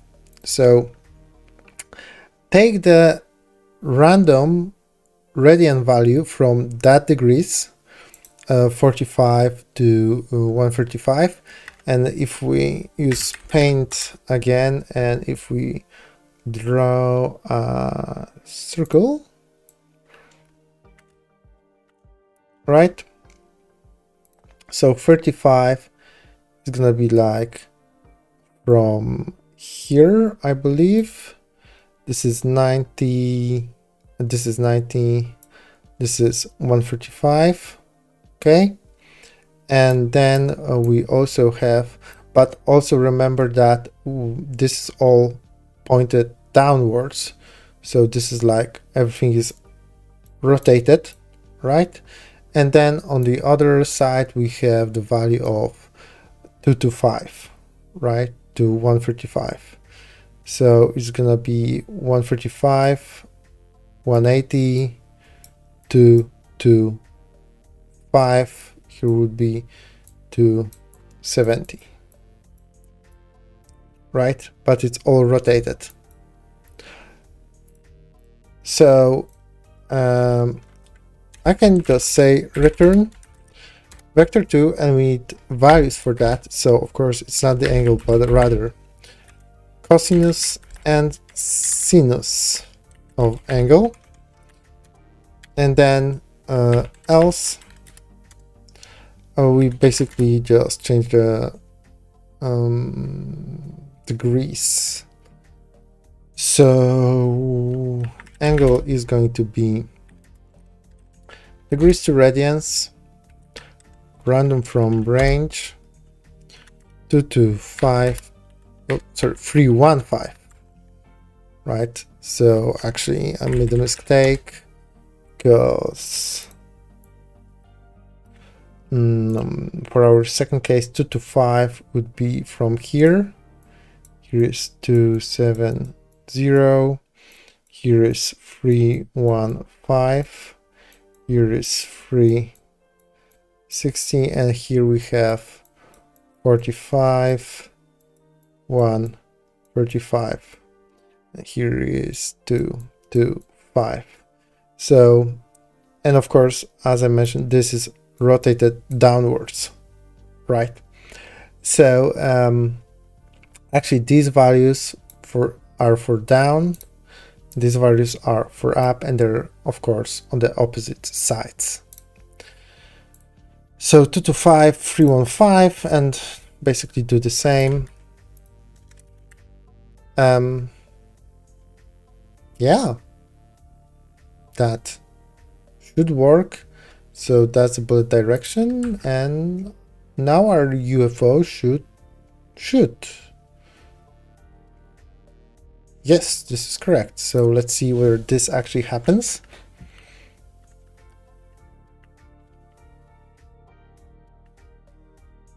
If we can get some UFO on the screen. Yeah, it is shooting. The question is whether that shot, yeah, it collides with asteroids. Perfect. Cool. So let's try and test this again and see whether this will collide with me. So I will try to be shot by a bullet.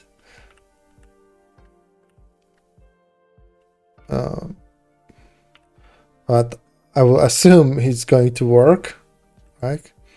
Right, and you could see we have two UFOs in a screen. This is fine, but if you would like to omit that issue of having two UFOs at the very same time, you can just bump up the minimal time and maximal time. Cool. So we have UFO that is shooting. One problem though that I would like to check is whether the UFO is actually being removed from the tree once it left the screen. So let's see. Let's wait for that. We have a UFO right here, and what happens if it's away from our screen. As you can see, it stays in the memory. No, now we have two UFOs. Yeah, it's being removed. And this is, of course, because we have that visible on screen notifier. Cool, so we have UFO. We have our wonderful asteroids being splitted. What I would like to handle now is the lives of our player, because for now, if we crash into asteroid or we're getting hit by UFO, that's the end of the game. But we can change it a little bit. So I can go to main and I'm gonna add another node, and I'm gonna call this it's gonna be just a node, and oops, it shouldn't be a child of that, it should be a child of main. I'm gonna call this lives manager, and what I'm going to do is I'm gonna add a script to that called lives manager. Okay, cool. And as you can tell, this is going to be managing our life. So let's start coding. We need class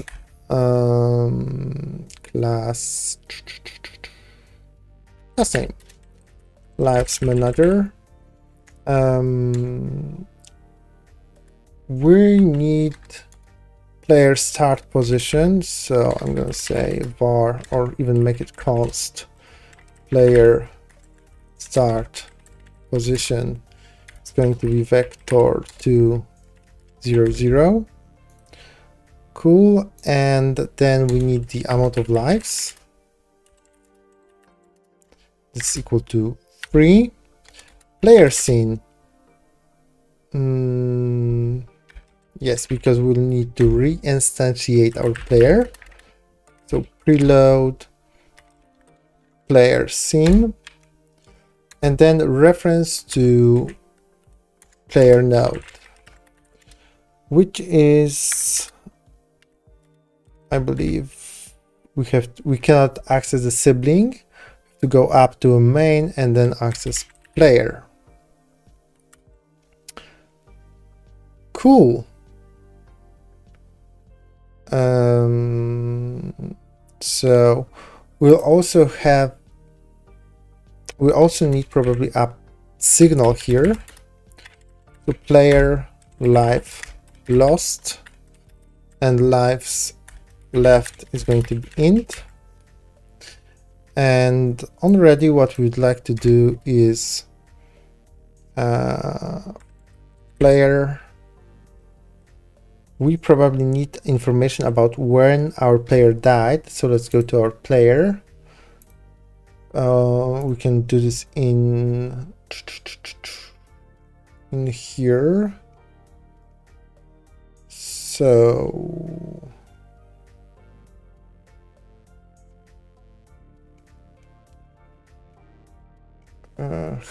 how can we call this? Okay, so we need a signal here on player died, and for now it is happening whenever we encounter the body here. So if body is a player, then body as player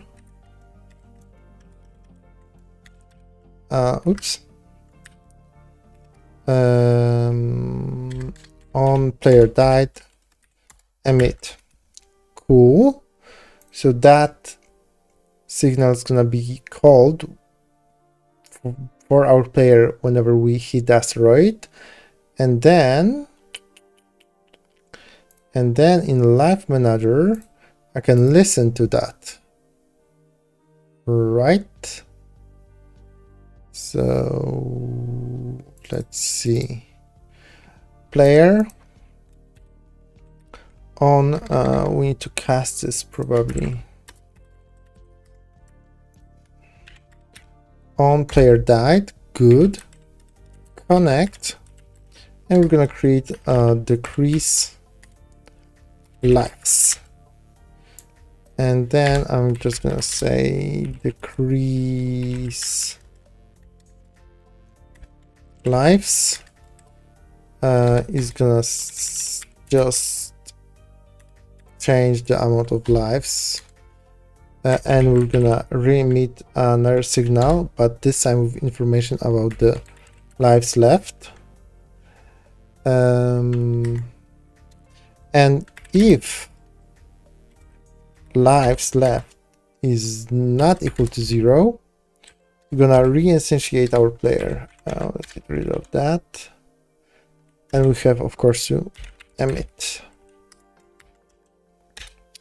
So player is a player scene instantiate as player.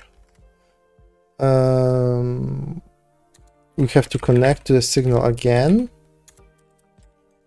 because this is the new instance.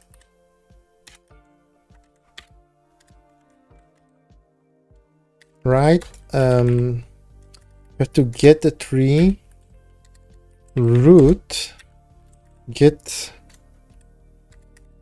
node main to place it in the very same spot in our tree.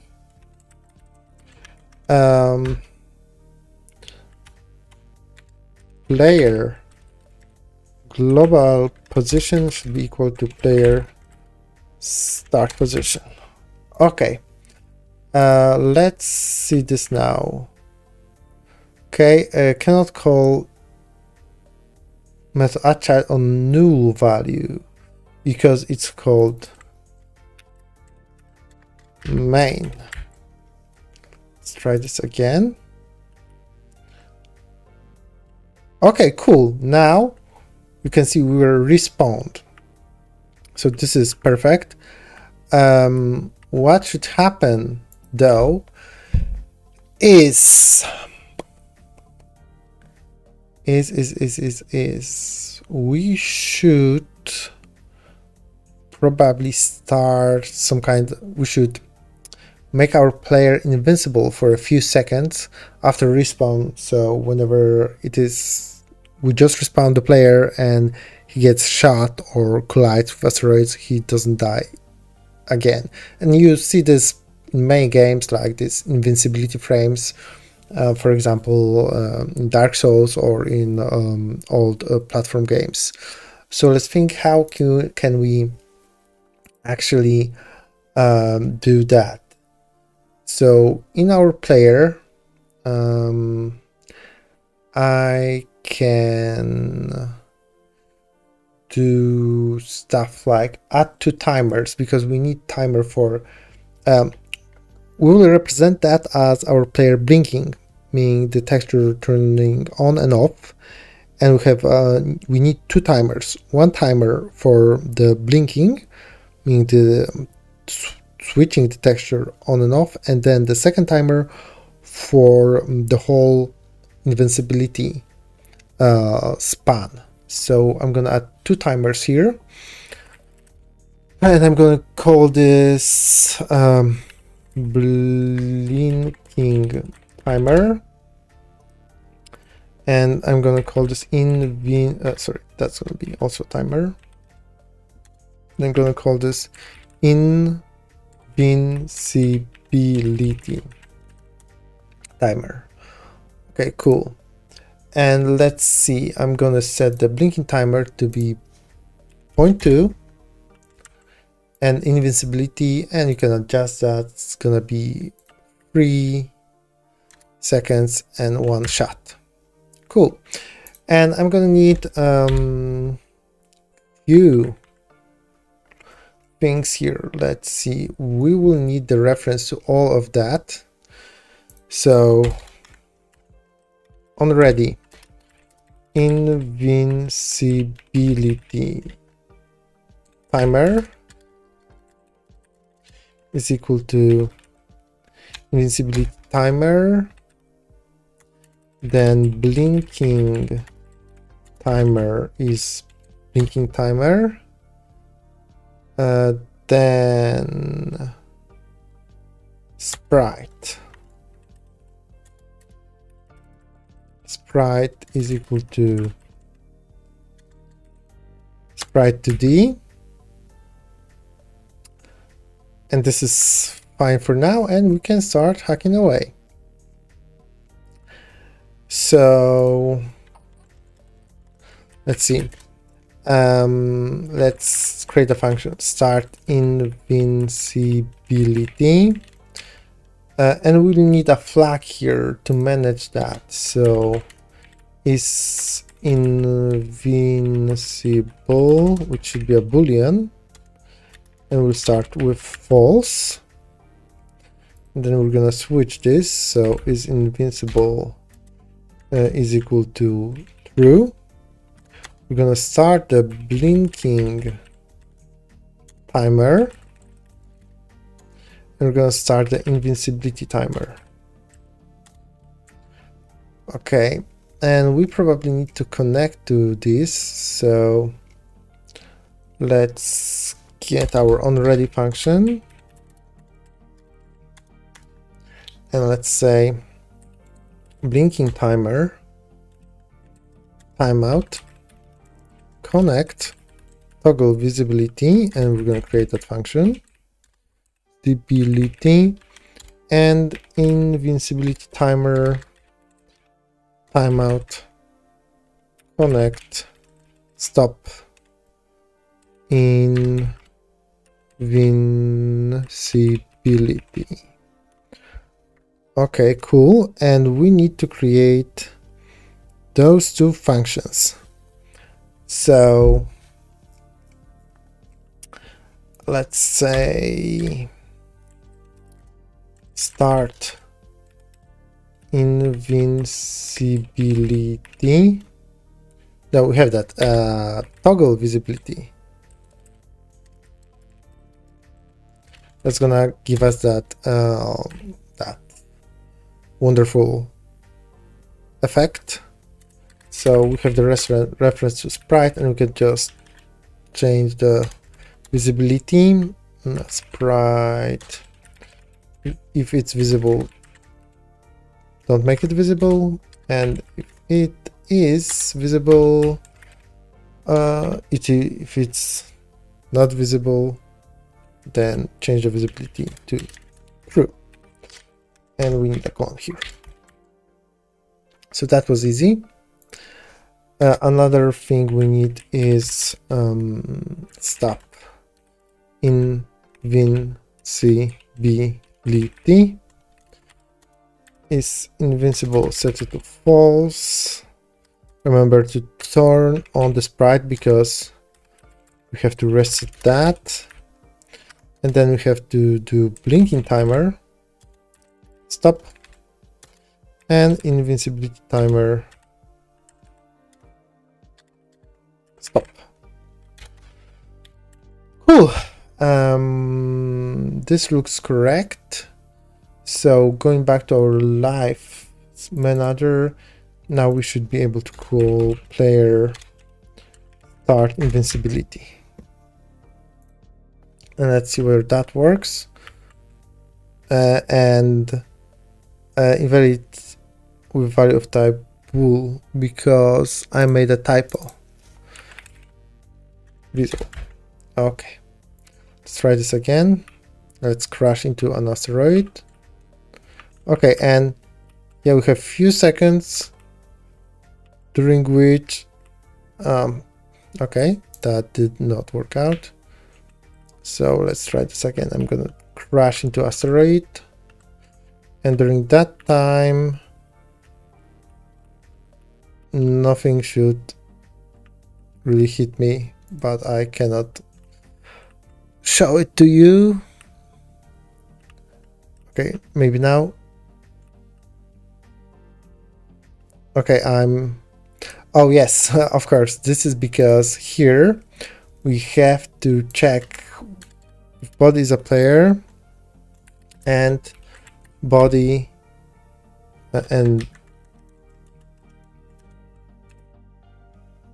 body is in. Let's cast this body. We know that's a player, so let's cast this to a player. Is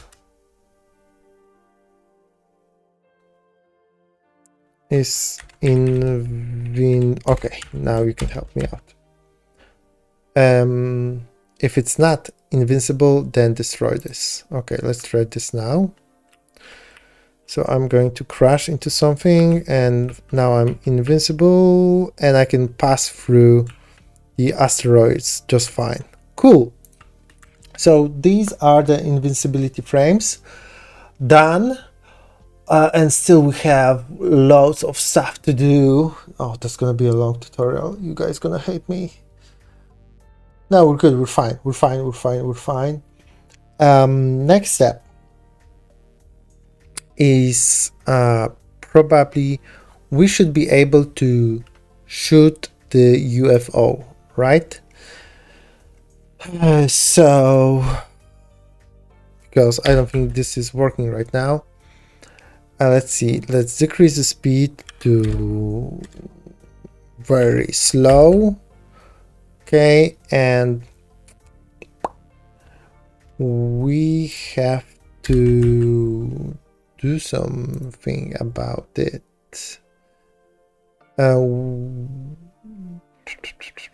Okay, that's gonna be very simple. Go to node, connect to area entered.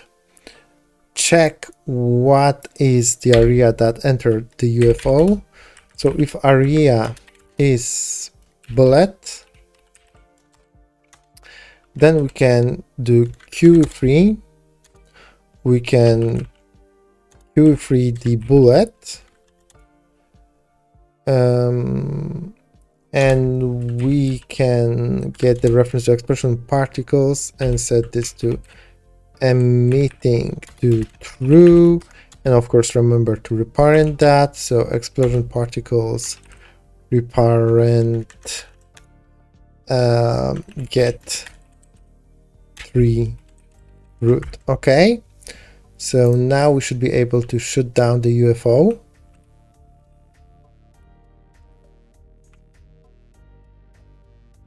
If I can just get one to show. Okay, I can see it's coming because it's shooting outside of the screen. Or even 2. Yeah, okay. Come here, you slow bastard.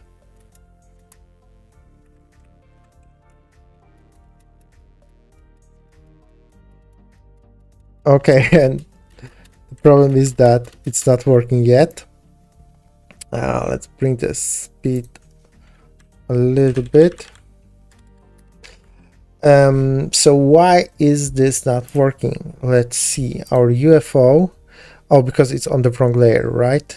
So it should live on the layer number 4. And it should listen to a collision with asteroid, player, and UFO bullet. No. And bullet. Okay, let's try this again. We need to add a little bit of testing.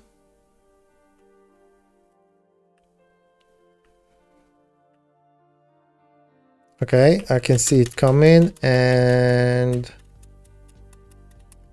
it's still not working. Okay, let's see.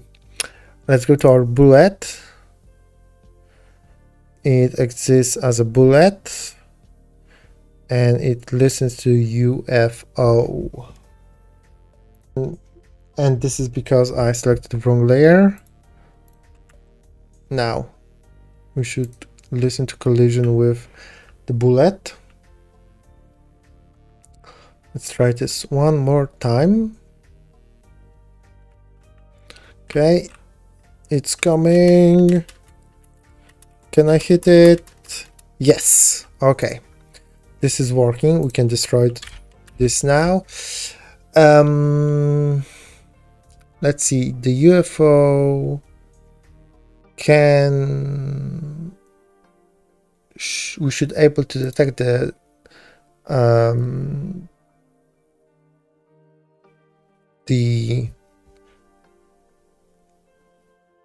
collision between the asteroid and UFO. So yeah, UFO should collide with an asteroid, right? And this is area 2. Okay, so let's see. Or area is asteroid, and in GScript you can write or you could, just like in other languages, do two vertical lines. So this is like above your enter, at least on my wonderful keyboard. So let's see whether they can crash.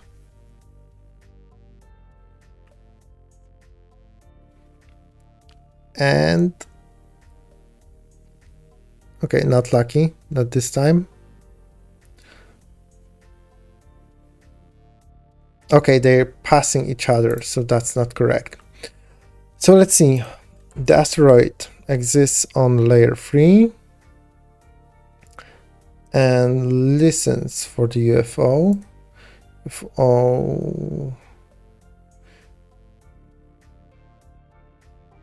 Well, that should work. So this is interesting. And that's because I'm stupid. We should listen for the UFO here. Okay. Let's try this again. So the collision between UFO and asteroid. Oh yeah, you saw that here. Perfect. So we also have that covered. Okay, next step. I would like to add very simple animation for my wonderful player when he's moving forward. So go to player, and here I'm gonna add another sprite, and I'm gonna call this engine sprite. Let's go to, we have the engine throttle, so let's add that, and let's place this correctly. So this is like the engine exhaust, right? If that's what it's called. Let's position this, rotate 180, maybe bring it a little bit up. Okay, this is cool. And I would like to animate this. I could just turn it on and off as I did with the invincibility frames, but maybe let's take a look at the another node, which is animation player. So let's add that, and that should be a child of a player. And here you can see it at the bottom with the animation tab selected. And I'm gonna create new animation, call this engine animation. Here I'm gonna add the track, which is a property track of engine sprite, and I'm gonna search for visible here. And I'm gonna say that the time of the animation is 0.5. And I'm gonna go here and add a key to, so it's visible, and then at the point 25 I'm gonna change that to not being visible, and at the start add a key of it being visible. So if I play this and I play this in a loop, we'll see that it's popping on and off, which is gonna be our very simple animation for the engine. Kinda cool. Okay, so what we have to do is actually use it in our player script. So let's get rid of that. Let's actually stop it. Okay, so we sorry, we need the reference to the animation player. So already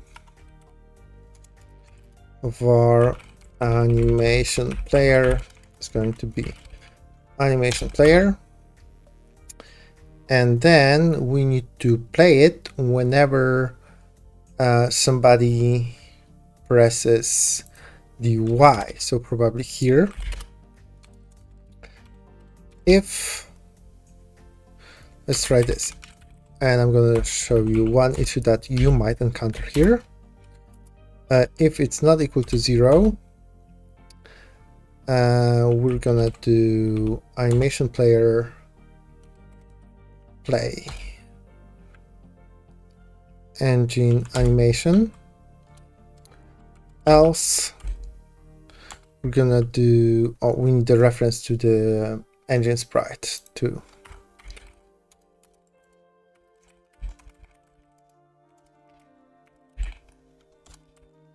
Here we have to make sure that we hide it, because we're gonna stop the animation player, but we can also stop it in a place of our animation when the engine sprite is visible, and we don't want that, so let's make sure to hide it.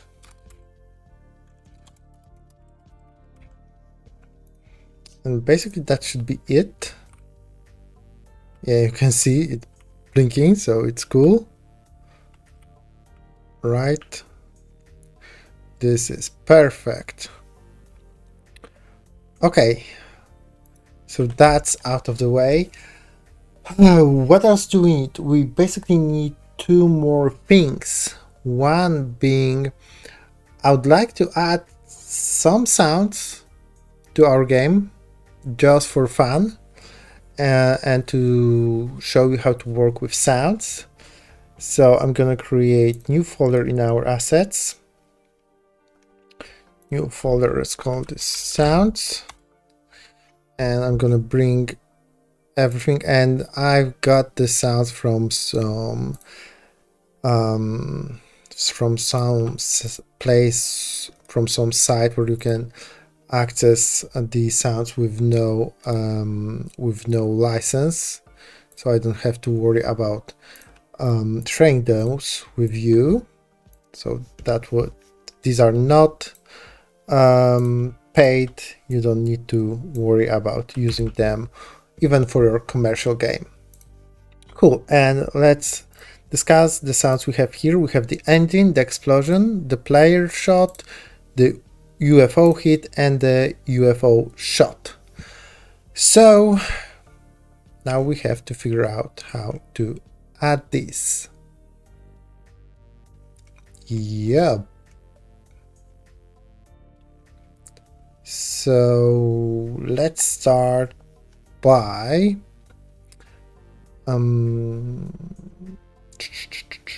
adding engine player. So the node we will use to play this is audio stream player 2D. Cool. And it expects a stream, and I'm gonna pass I'm gonna rename it first to shoot audio player, and I'm gonna pass the player shot here. And you can like play with this a little bit to see what is out, what is what.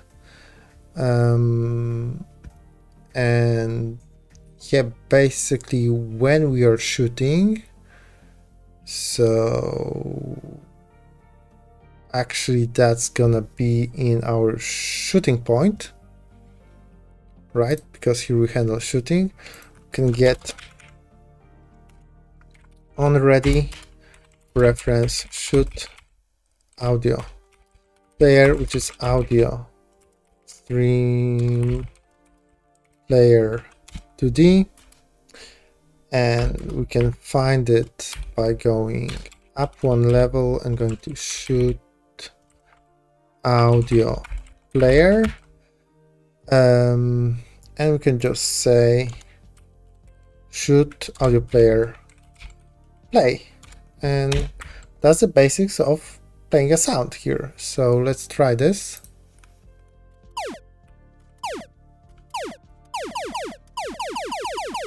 Kind of cool, isn't it? The other one is I'm gonna add is engine audio player, and the problem is that we need different audio players for different sounds, so that's not perfect, but it is what it is. So let's go to audio stream player 2D, rename this to engine audio player, pass the engine as a stream, and we're gonna need to reference this in player movement. So here already var, and the name for that is going to be engine audio player.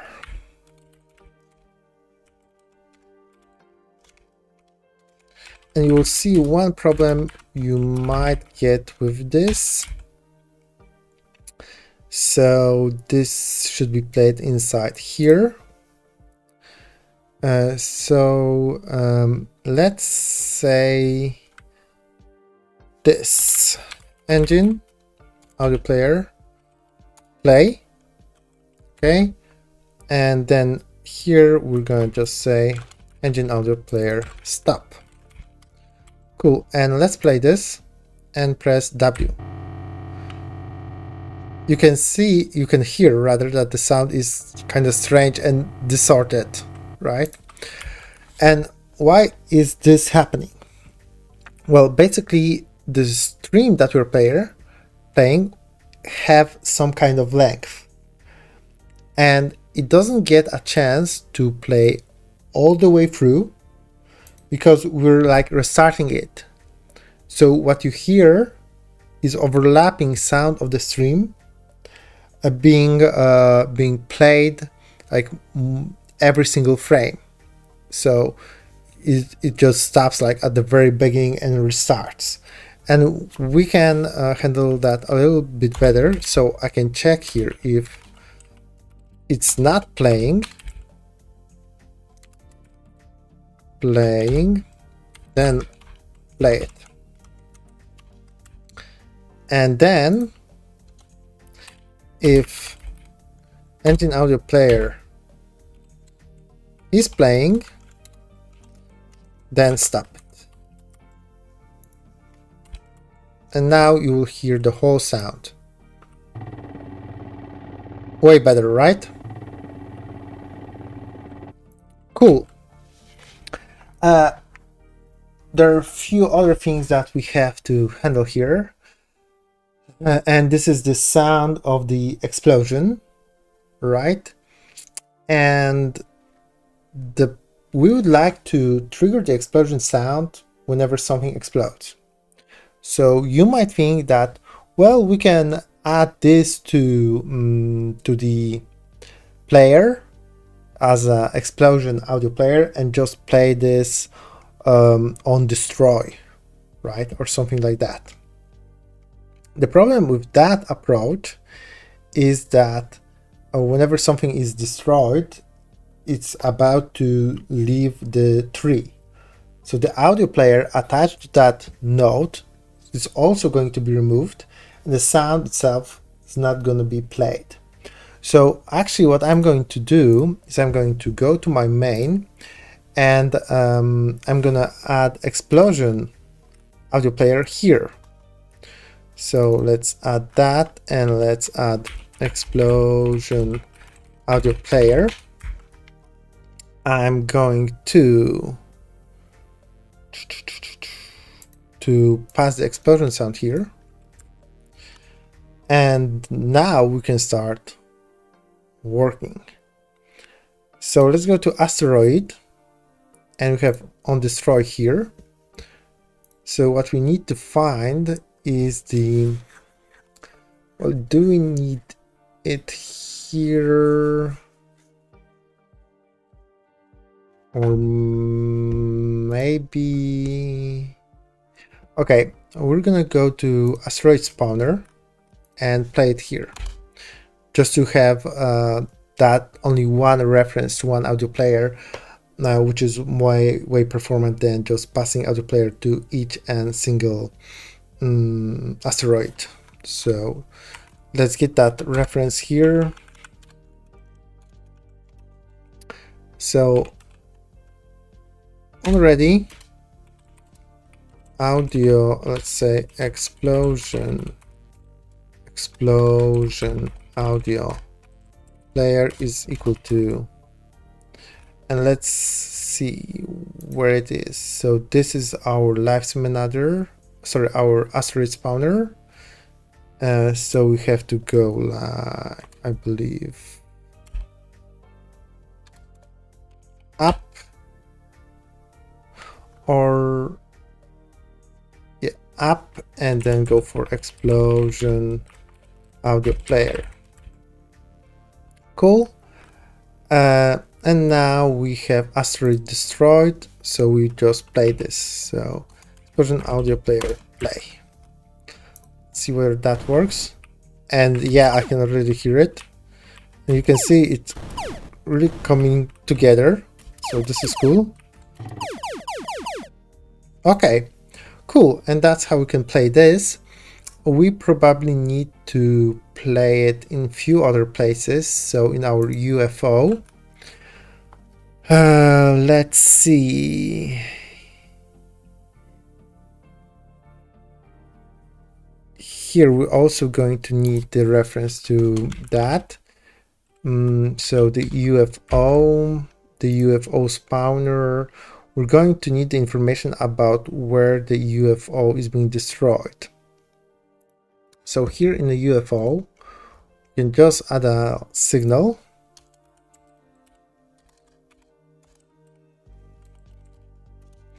UFO destroyed.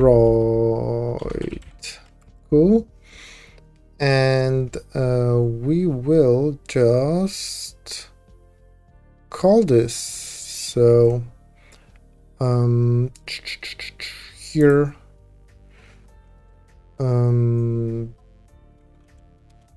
UFO destroyed, emit. In UFO spawner, when we spawn the UFO, we can say UFO, the UFO destroyed, connect to on UFO destroyed,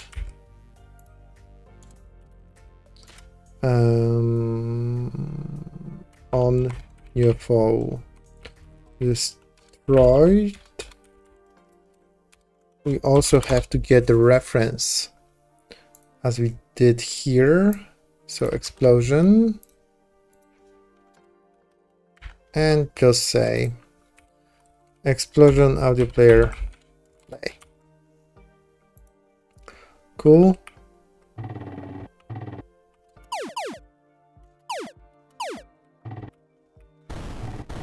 Yeah, perfect. Okay. What else do we need?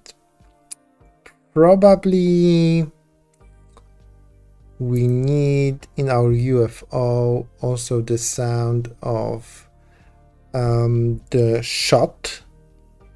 So let's add a child node audio stream player UFO shot audio player, and pass the UFO shot here. Oh, we also have a different sound. I could have used different audio player and audio sound here, but that's fine. Let's have just one explosion. That tutorial is gonna be way over 3 hours, so it's a detail. Let's get a reference to that.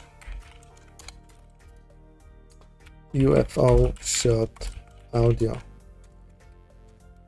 player, and that's gonna be UFO shot audio player, which is good. Then whenever we shoot, right, we should just play the sound. Play. See how that works.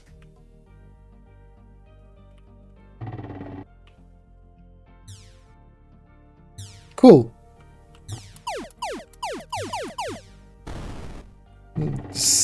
The sound really brings the game together. Cool. So basically, this is all I wanted for the sounds. And the final and last bit is creating some kind of UI. So let's go to our main and let's create the UI. So add child node, and that's going to be canvas layer.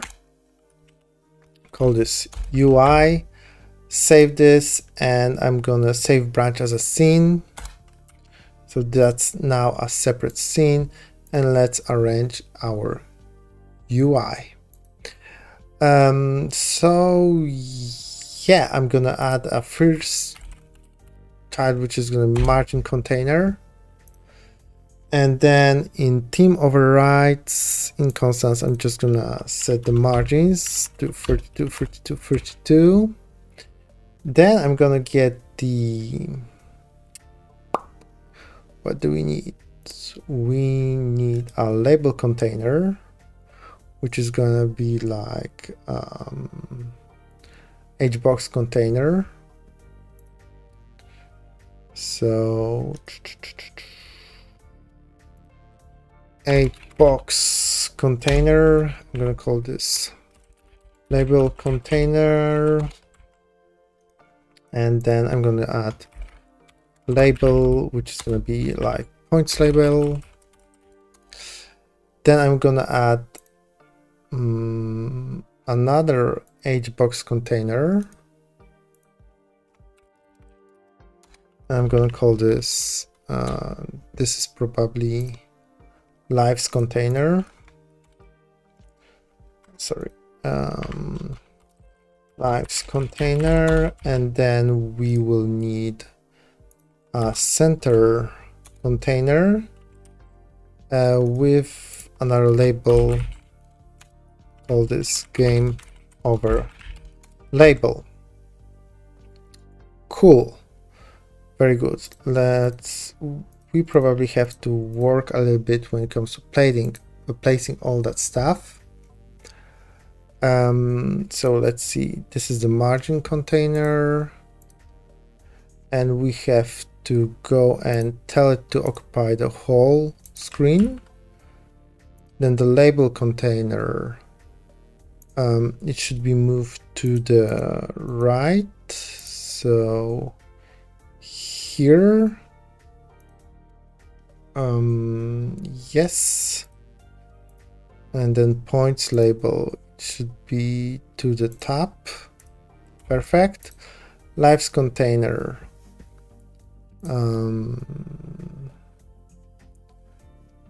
well, it should be here and here. Okay. And then center container, as you can imagine, it should be in the center. Game over label. Cool.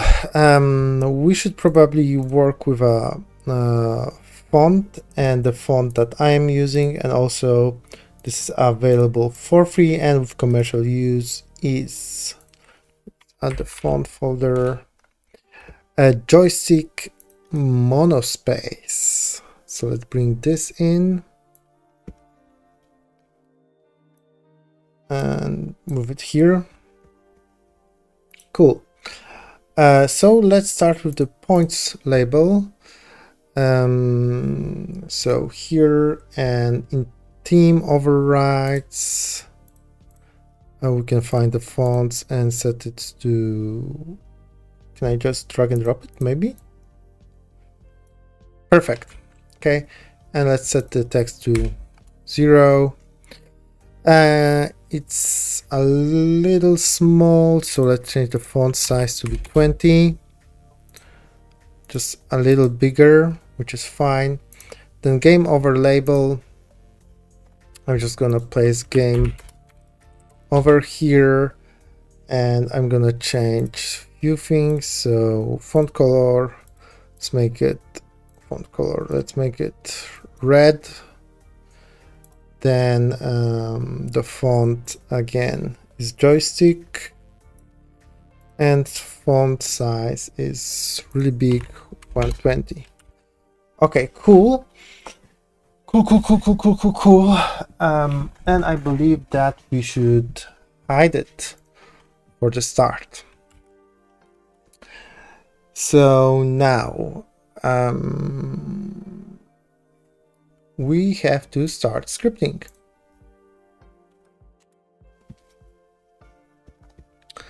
Okay, I will have to reference few things around here. So let's get the live texture, because what we're going to do is we're going to display the amount of lives player have in the top left corner. So we need two basically sprites, one for the empty life, like lost life, and one for the life that player actually has. So live texture is going to be preload. Let's call this lives, and then for empty live texture I can say that using the player it's going to be all right. Then let's start by actually filling those lives. So I have to have the reference to live container. So on ready, lives container is hbox container, and I can access it as a lives lives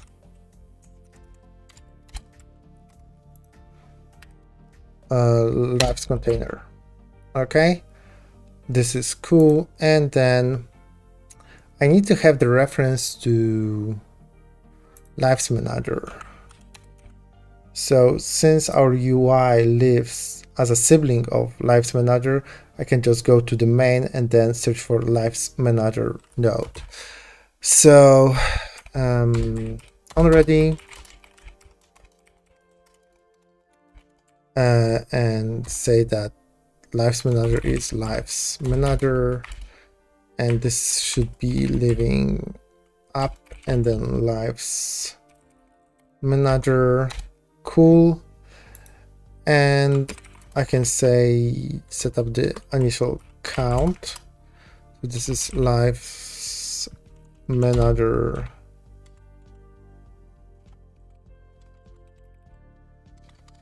lives manager, let's see, lives manager live. I don't know why there's no autocomplete. Okay, but for I in range of lives count, we will create the UI element in a loop. So we're gonna create live texture rect, and this is texture rect. This is UI element, and we have to set few properties here. Lives count, because that should be just lives. Cool. Live texture rect expand. Oh, we should call constructor here. Yep. Expand mode is going to be expand bit width. Stretch mode is going to be texture rect stretch scale. Live texture rect texture is going to be live texture. Live texture rect custom minimum size is going to be vector 2 42 42. Lives container add tiled live texture rect. Okay, let's see whether this works and where we will see some. Okay, well, this is bad. This is horrendous. Okay, cool. Cool. But we have something on the screen. Right, so probably we need to fix some stuff here. Let's go to our UI. Let's take a look at our wonderful manager. So in layout, transform, the position, the size is crazy. And we need to change that. So the Y size is very big. It should be 0. Okay, so we need to shrink to beginning. Now, yeah, now this looks correct. But as you can see, it's not updating, so we have to work with that. Let's see. We have our lives manager, and it has a signal. Player life loss. So we need to connect to this in our UI. So here, lives manager, player life lost, connect to let's say life lost. Okay. Let's write that function. Life lost takes an argument of lives left, because that's what's being passed from that signal. Okay. So what we have to do here is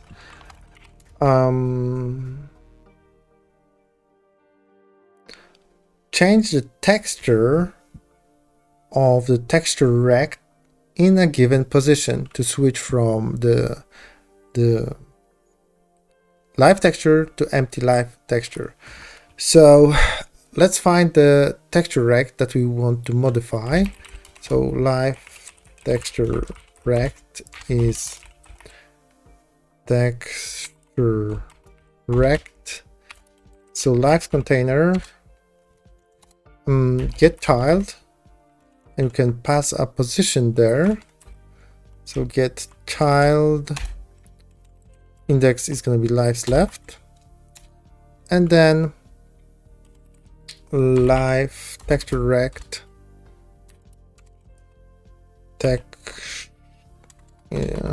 let me see, should be able to modify the texture here and change it to empty live texture. Also, if lives left is equal to 0, then we can turn on the game over label, to which we should have the reference. So on ready var game over label, which is a label, you can find it, game over label. And one thing that you might notice is that path that you're using here to access given node is rather long, sorry.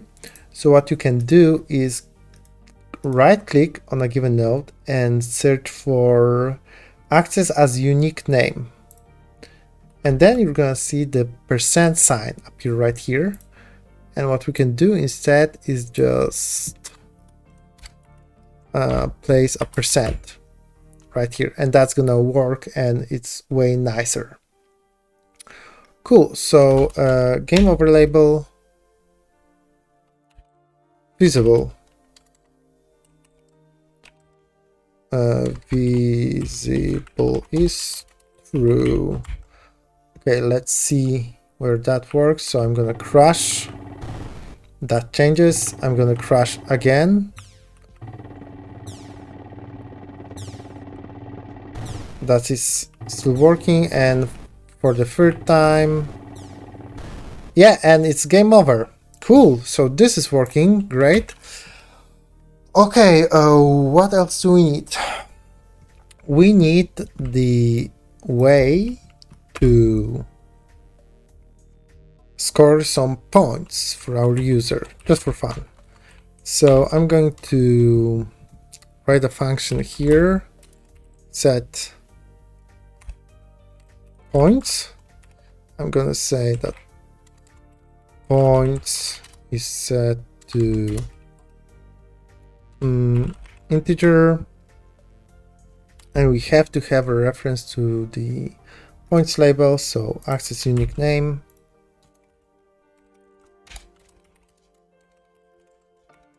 points label,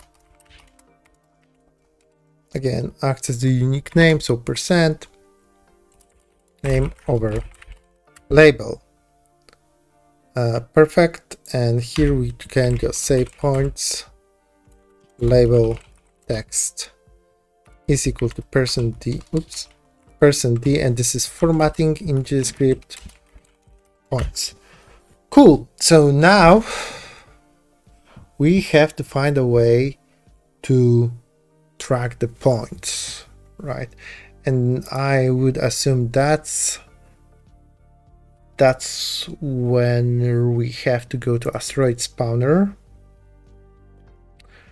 right? And we need to have some values here. So let's see, we need some kind of base value for asteroids when it comes to points. Base asteroid points, let's set this to 50. So if you shoot the standard, the biggest asteroid, you get 50 points. That's cool. And then we will need signals, basically 2 signals. So one points updated, so how many points have we now, and then another signal to determine whether somebody, well, wants the game. Okay, and we will need few variables to track everything. So points, we start with 0, so that's fine. Our total asteroids count, so how many asteroids do we have in a game, and then how many are already destroyed by a player. Destroyed asteroids count, which is equal to 0. And already we need to know what is the total asteroids count. So this is very simple to calculate because we know that we're starting with a count, like here 6, and then we have to know into how many, we need to know how many asteroids can be destroyed, like from one asteroid. So definitely the biggest one that we spawn at the start, which is like 1, right?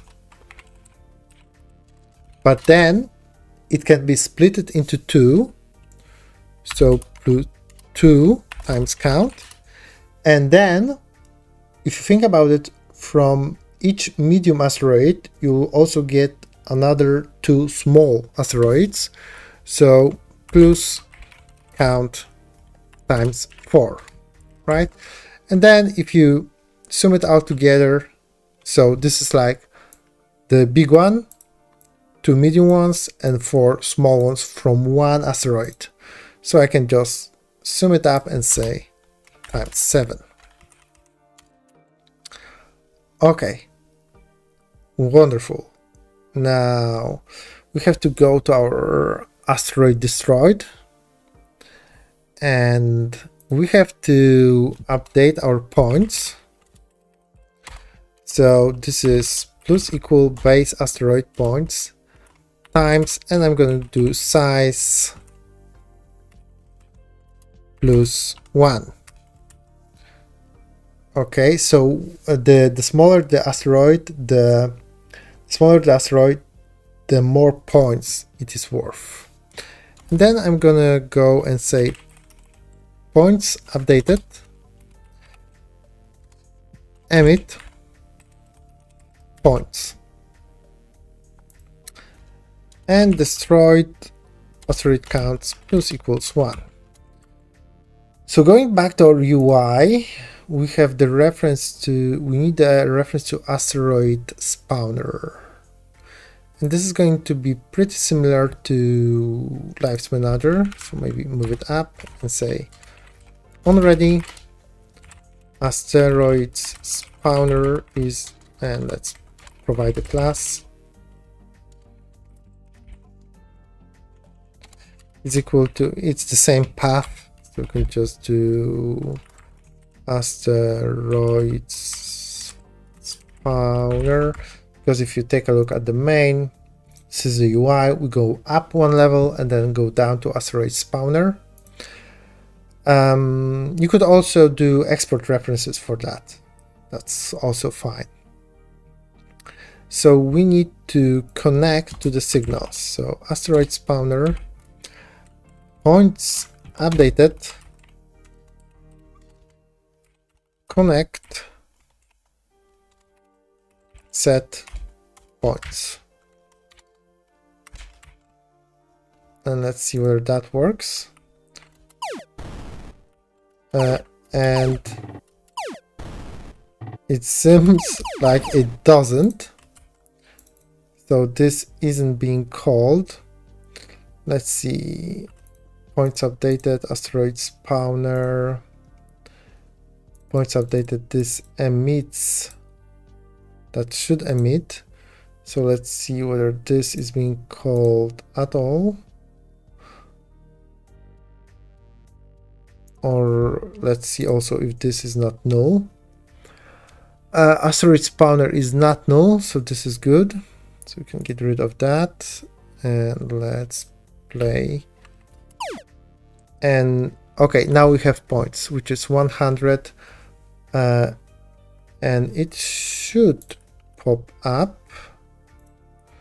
So this is also being called with a correct value. But why is this not updating? Because I provided the wrong value here. That should be points label. And now it should work. Yeah. Cool. So the last thing that we'd like to do is actually win the game. So if we go to asteroid spawner, we should calculate how many asteroids were destroyed. So if destroyed asteroids count is equal to total asteroids count, we're gonna emit game 1 signal, emit. Okay, and then in UI we can connect to that asteroid spawner game 1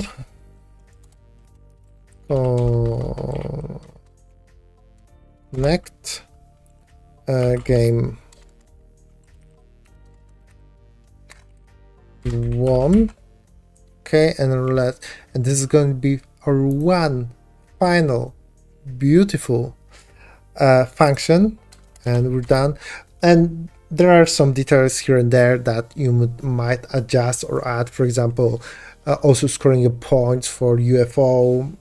Maybe there are some minor issues here and there, but I've been recording this whole day, so I'm gonna call this done after we change a few things here. So game over label, we're gonna say this is visible and say that this is true.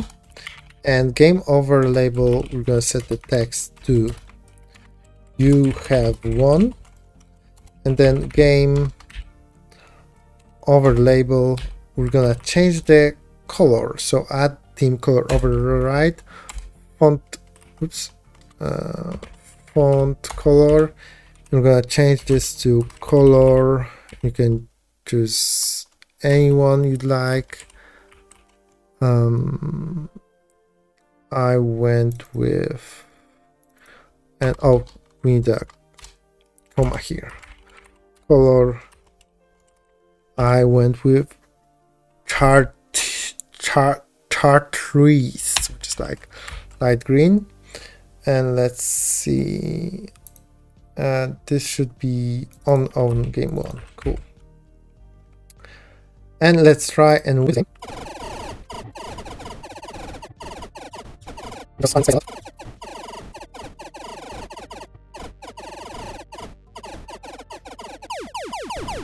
Okay, this is a little too big, but you can see it working.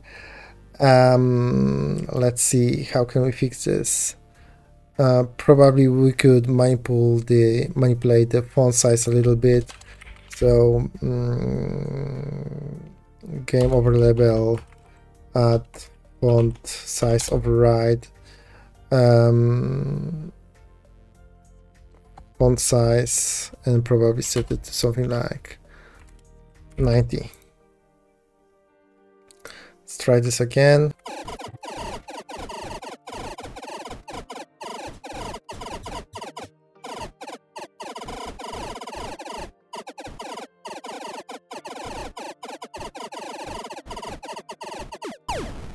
Okay, this is perfect. I see one issue though, that we only spawn the UFO once, right? So the timer is probably not kicking off because it's set to 1 shot. So I'm going to actually, it should be 1 shot, right? Because we're setting it up. Let's see, maybe setting this to stop and then restarting it. Maybe that's gonna help, because we should see the UFOs continuously. Okay, that's one from the bottom. That's one from the top.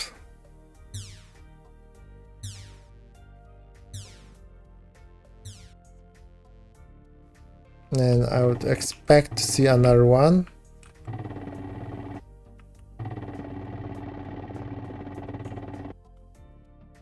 And there's none, so let's go to main. Oh, spawner. This is empty and this is empty. Let's see. UFO spawner. Timer timeout. Oh, that's 1 shot. So probably we have to reconnect. Let's try this again.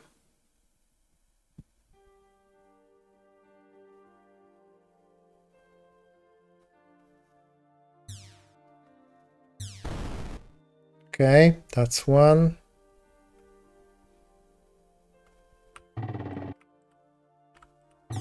And that's another from the top, which we didn't have before. So I'm gonna assume that, yeah, okay, now it's correct. So this issue is fixed.